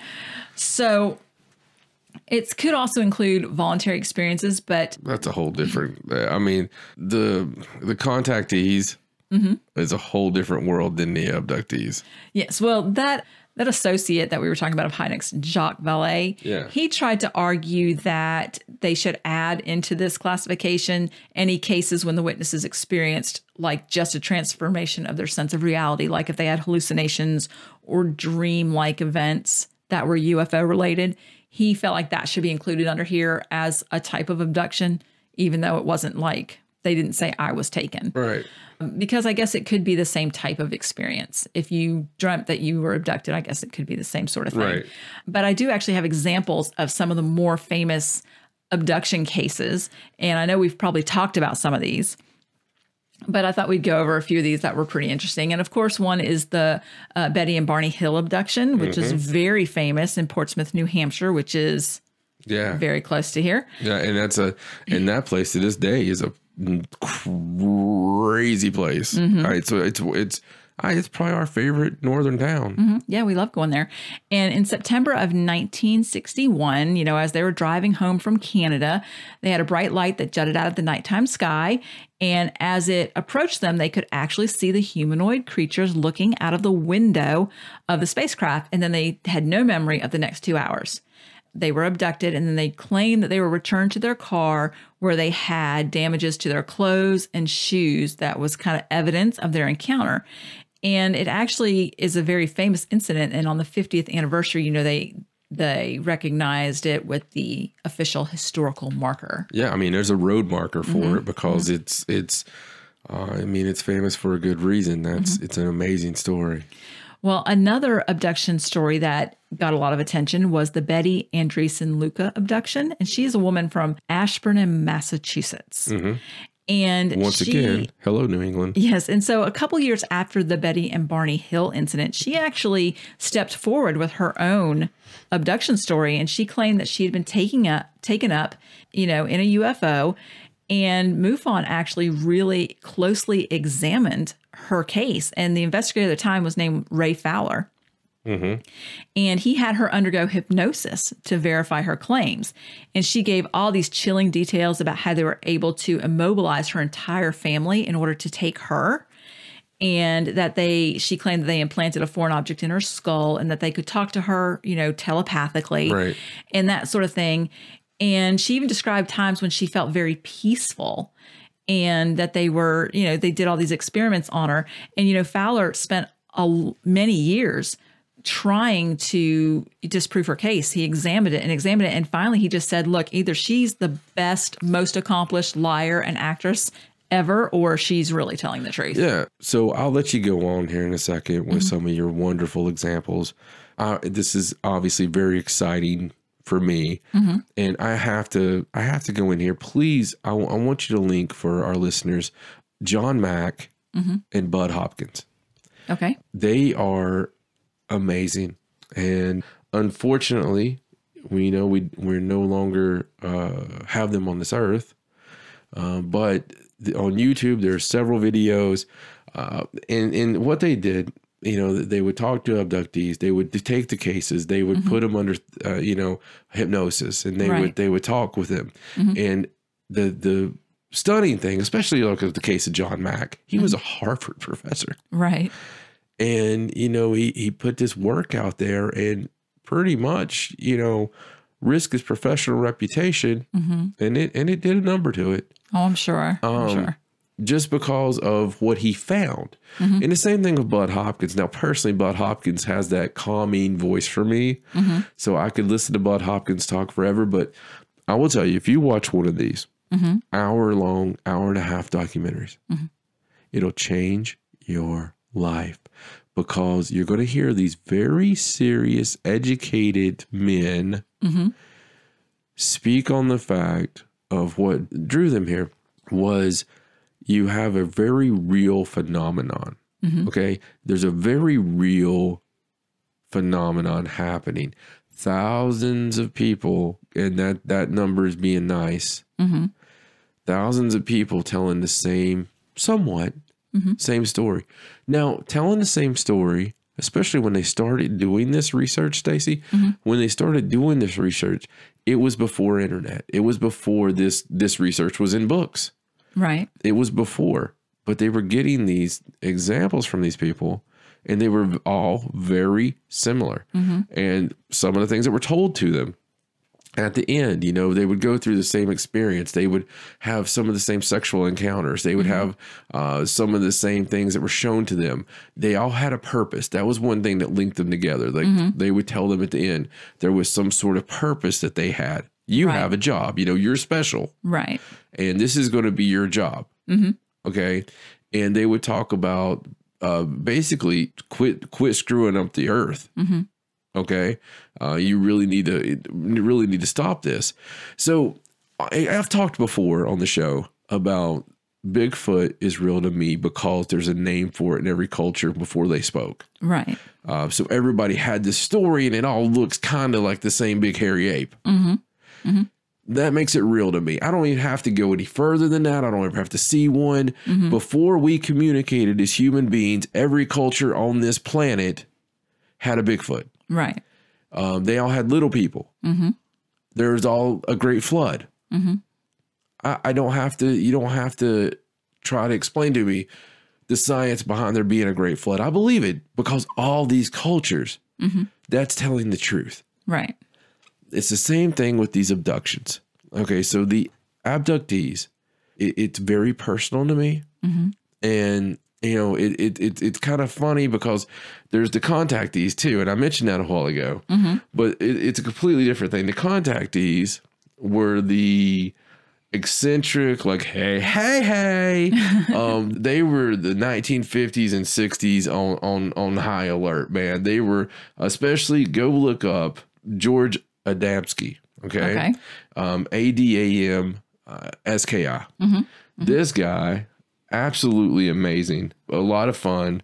He met with his friendly Nordic alien space brothers, and they took flights to the moon and other planets. But there was a lot of the contactees, and they would wear the elaborate costumes. And I believe that these contactees were living out fantasies, right? Doing a lot of drugs and telling some amazing stories. Okay, the abductees, unfortunately, suffer from what the contactees did. Right. There was a UFO craze when the contactees came around. And these people wanted to say, they wanted to be special. You know, they wanted to be like, yeah, I went up there and had sex with 4 alien girls, you know. And that was a lot of fun. And I get it. I do. But the abductees, like Betty and Barney Hill, okay, they had very terrible experiences, and they had sexual experiences, and they were violated, and they were hurt many times. Experiments and just crazy things. So I've told this before, and I'll tell the abridged version, but I had memories my entire life about something happening with, you know, being taken up in the sky. And in my memory, I was playing on my play set outside of our home, and my mom was inside on the phone with her friend Debbie. I remember this. And my mom talks very loudly and still does to this day. And when she talks, she just keeps talking. So if she's on the phone to somebody, you can feel pretty comfortable knowing where she's at because you're going to hear her talking. Okay. And so I remember being on the swing set and swinging and right outside her window. Okay. And I remember hearing her talking in the bedroom, and something came down, and basically I started floating up in the sky, and I could see my swing set below me. It was very calming. I was not scared. I was told not to worry. I was told that it would be fine. It would be okay. I kept getting higher and higher, and I was told that I was special, and I was told I was going to do special things. I remember this, and I was told that it was an angel that had me. So I knew I wasn't dreaming. Right. Now, I had to be 3 years old, something like that in my head, because I always had this memory. So that was there. And I also had these weird memories, strange memories of laying in my bed in that same place and seeing shadows go by the window. Now, in my head, I was thinking it was Santa Claus, Stacey. Okay? Let's think about how scary that is. As I can imagine. A child's mind. Right. I'm thinking that Santa Claus going by. I remember seeing things walking down the hallway, and I remember going and getting my mom and dad up. Well, they were watching TV actually, and I remember walking in there. Now this had to be 3 or 4 years old, right? And telling them that there was a creature, and you know they put me back to bed, dude. I remember that. Of course, I remember that, and I remember having the whole family over, looking at the sky. We had a lake back behind us, and there was a mountain, and there was like a little pond, lake, not much of a lake. But I remember them seeing lights and always feeling like there was something going on. Like my mom was very paranoid about that stuff, about UFOs, and she doesn't even like that kind of crap normally. Right. So, years go by, and we start the show. We did the paranormal because in many ways, documentaries, and we investigated, we did all that stuff. But then we started the radio show, well documented here. And we started having guests on from MUFON and whatnot, and I told my story about going up, and I even told my story about missing time as an adult, and I told my story about the scoop mark I have on my arm. Right. Because one night you found me outside, mostly naked, if not all the way. So. No, I think you just didn't have your shirt on. Anyway, there was a red mark on my arm the next day. I think it was itchy. And we discovered it was a red mark, and it was very strange, and it was perfect proportion. And we ended up looking up and finding out that it looked just like something called a scoop mark that a lot of other people had. Yes.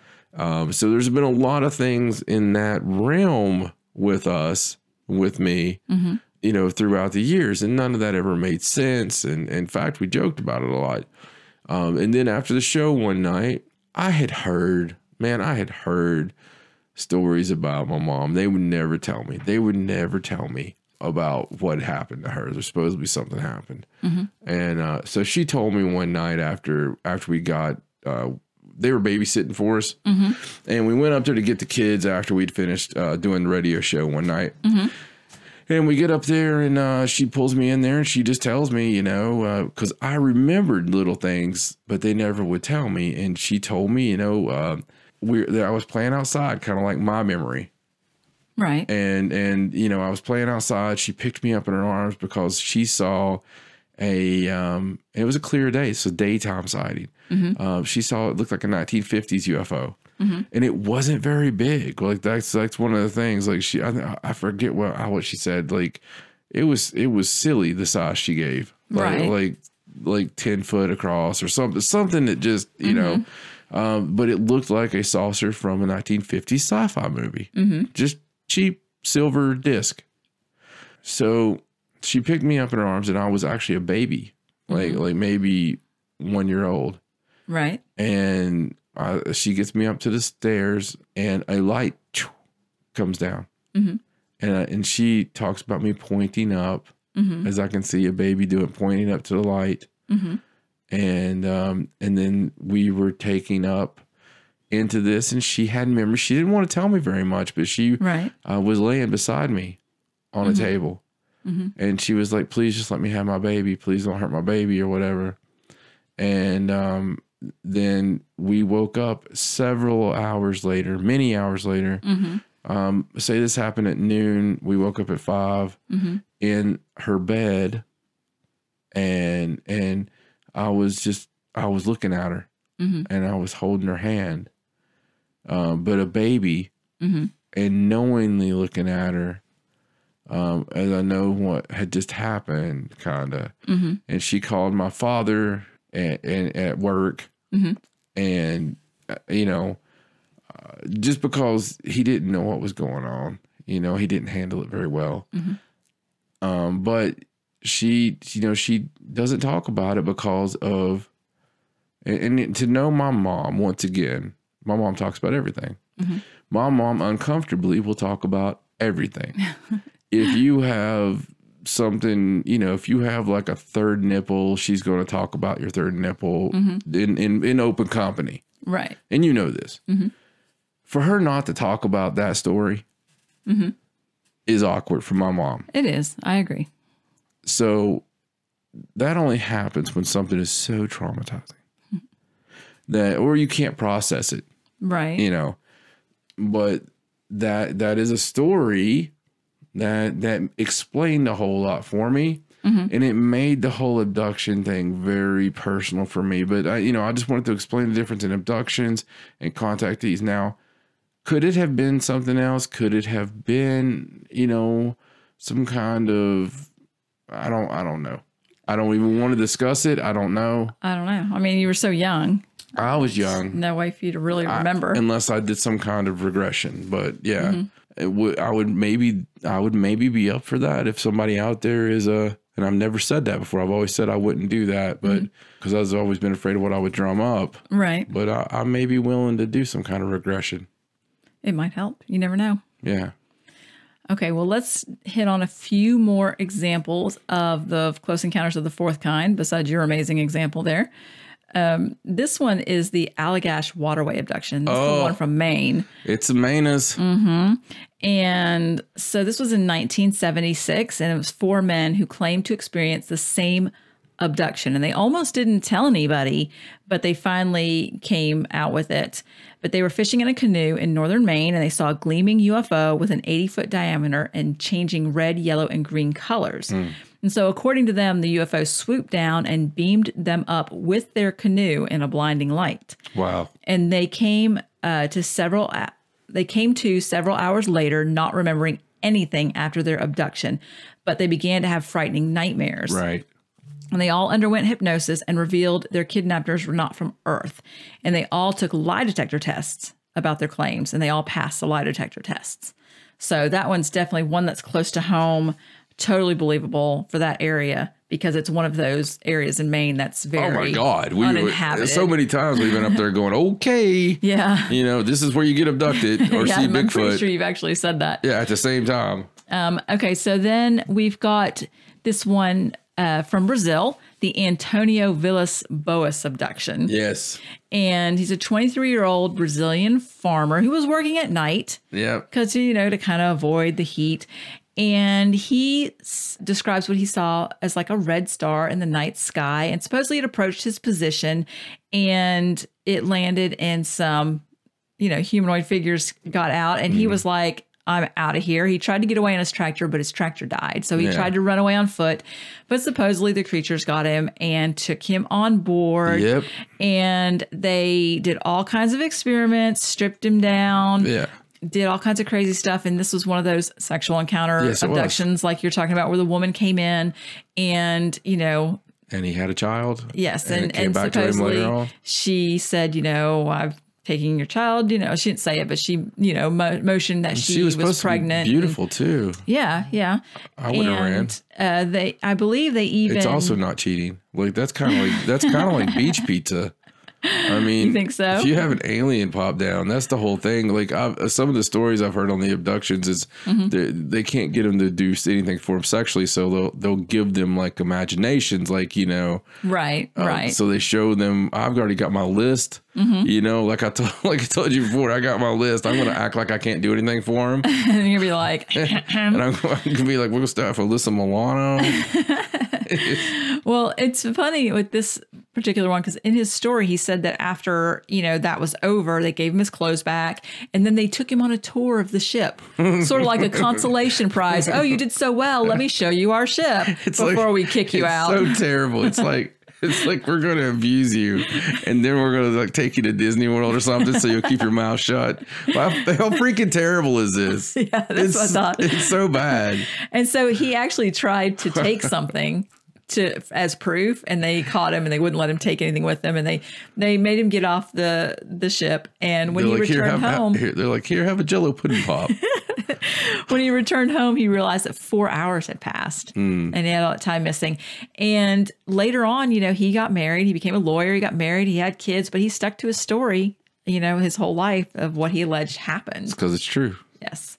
So that was one of the more interesting ones, you know, because it did detail the whole sexual interaction part where they were trying to. The date on that one's interesting, too, because it predates. It was 1957. It was in October 1957. It predates Betty and Barney Hill, and you know it's probably a better, well, not a better story. I'm not, you know, comparing them like that, right? But there's a lot more detail to this. It's just so intense. Detail about what happened. The funny thing is, he remembers so much of it. It's almost like that was before they had thought about doing the knockout drug. Well, I feel like he needed to be awake for the reproduction of it, and you know.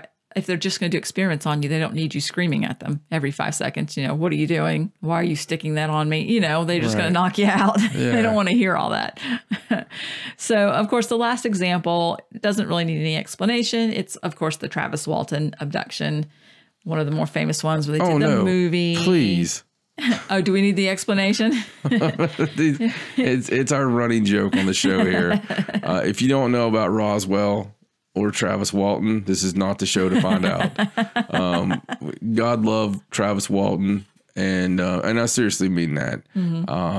But it always cracks me up because any new UFO show, episode 1's going to be like, what happened in Roswell, New Mexico? Yeah. Or, you know, it's going to be... Unless you're in England, and then it's what happened in Rendlesham Forest. Rendlesham Forest. Or it's going to be, he was working with other men. Doing a, you know, he was a lumberjack. And then all of a sudden, fire in the sky. Yeah, I mean, his story is amazing. It is amazing. It's amazing, and it's real. And it's true. And when you go through every part of it, you could try taking that apart. You could try unraveling it. Those guys were under suspicion of murder, man. I know. Can you imagine how nervous those guys were? Like, nobody's ever going to believe us what really happened. I mean, I couldn't nobody imagine. would do that, dude. No. Nobody would do that. And you know, it's nuts. It's absolutely bananas, and it's a hell of a story. But we can't do it justice on that one. And that's a whole episode. No, yeah, there's so much involved in that story because we have so much detail there. So you know, read Fire in the Sky. Yeah, I mean that's watch the movie. Watch the movie. There you go. Well, those are examples. And of course, there are many more examples of... Oh, yeah. Countless. Yeah. The Close Encounters of the Fourth Kind and the Close Encounters of the Third Kind. All right. So the next classification that is on here is the Close Encounters of the Fifth Kind. And this is voluntary bilateral contact between humans and extraterrestrials. And they actually know where this one comes from. This one was named by Stephen Greer. Yeah, Dr. Stephen Greer. Stephen Greer. And he has the C-SETI group, which is the Center for the Study of Extraterrestrial Intelligence. And he does the Disclosure Project. You know, he's worked a long time trying to get disclosure. And he claims that this is, you know, contact experiences through conscious voluntary, like when people sit down and mentally try to contact extraterrestrials. And I think this is something that he does. Like contact in the desert type quite stuff. often, yes. Proactive, human-initiated, cooperative communication. Yeah. So that is Close Encounters of the Fifth Kind when that kind of communication actually happens. Kind of funny because that's something I try doing every time I look at the sky. We should go to one of those events. Don't they do events like when you're out in the desert and there's a lot of people? Because I think you probably need a lot of people together actually doing I haven't really got the rules from the aliens yet. No, me neither. And I've never tried it. So, but that is Close Encounters of the Fifth Kind. And then you have Close Encounters of the Sixth Kind, which on here says is death of a human or an animal associated with a UFO sighting. So sort of like mutilation. Cattle mutilations, that kind of thing. Now, some people claim that this is the same thing as a Close Encounter of the Second Kind with physical evidence, just sort of magnified. Right. But I guess other people feel like this should have its own category. So does this count when the government kills a UFO researcher? I don't know if that falls under this category or not. I think this has to be death by... of the UFO. That should have a category. Should there be a star? There should be. Trust me. All right. And then the final classification is Close Encounters of the Seventh Kind, which I don't have any examples of at all. But this is the creation of a human-alien hybrid, either by sexual reproduction or by artificial scientific methods. Hence the refer back to Close Encounters of the Fourth Kind with the abductions, with the sexual overtones. Oh, you have examples. So those I've been waiting a long time to tell you this, Stacey. My name is Arnon 85662.3. Your example's in the other room. Oh, I see. Yeah. That would explain a lot. It would, wouldn't it? It would. So those are all the official, unofficial classifications of UFO sightings. So we just wanted to kind of go through those, give examples, make sure everybody understood how the ranking system works. Yeah, absolutely. and you know, and have a little bit of personal experience in there too that we threw to you because, you know, it's interesting stuff. You know, it's as we talked about before, one of my first cousins Billy Joe. Billy Joe worked for the military. He was in the military, and he was out there in Vegas. He was out there in those certain areas, if you will. Right. And he came back long time ago, told us a lot of stuff, and I've talked about it on the other on the other shows, and you know, and he contacted us again when we started Haunted South, and you know, he's like, "Boy, do I have something to tell you." And his Facebook's gone. Never heard from the cat again. Yep, no idea where he is. Couldn't find him. So I never got that. You know, so Billy Joe, if you're out there in hiding and you're still listening to us now as the Paranormal Sideshow, you know, you can contact us through ParanormalSideshow.com. That's your address to find everything UFO.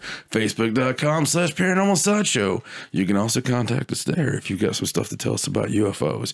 On the Twitter, it's at Sideshow97. They'll probably monitor this, but you can still let us know through the Twitter anything that any of you know about the UFO cover-up.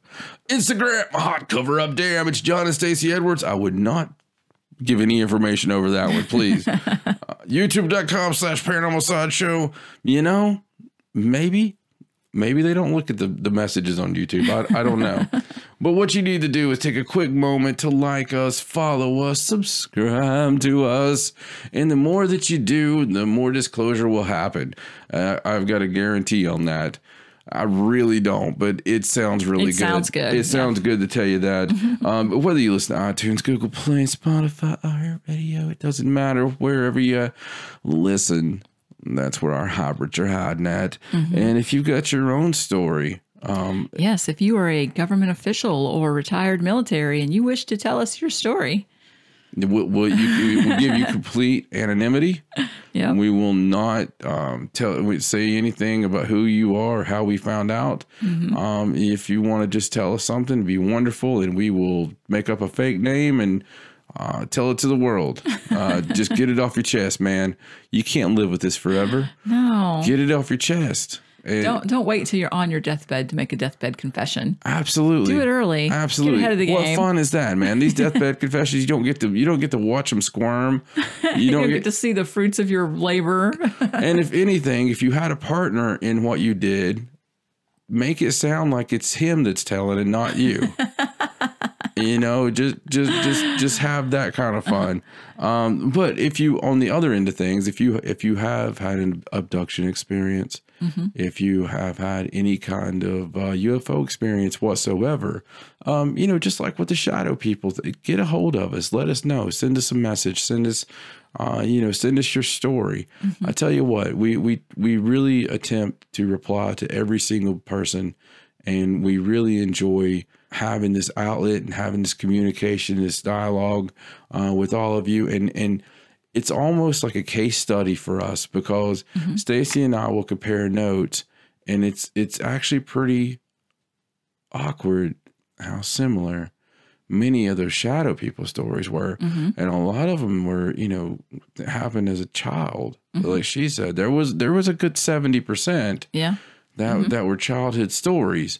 And then there was all over the spectrum, you know, all over the spectrum. We believe that's a wide spectrum, but we also believe some of those are UFO encounters. So good stuff here. I hope you guys enjoyed a little change of pace the last 2 weeks with what we're doing.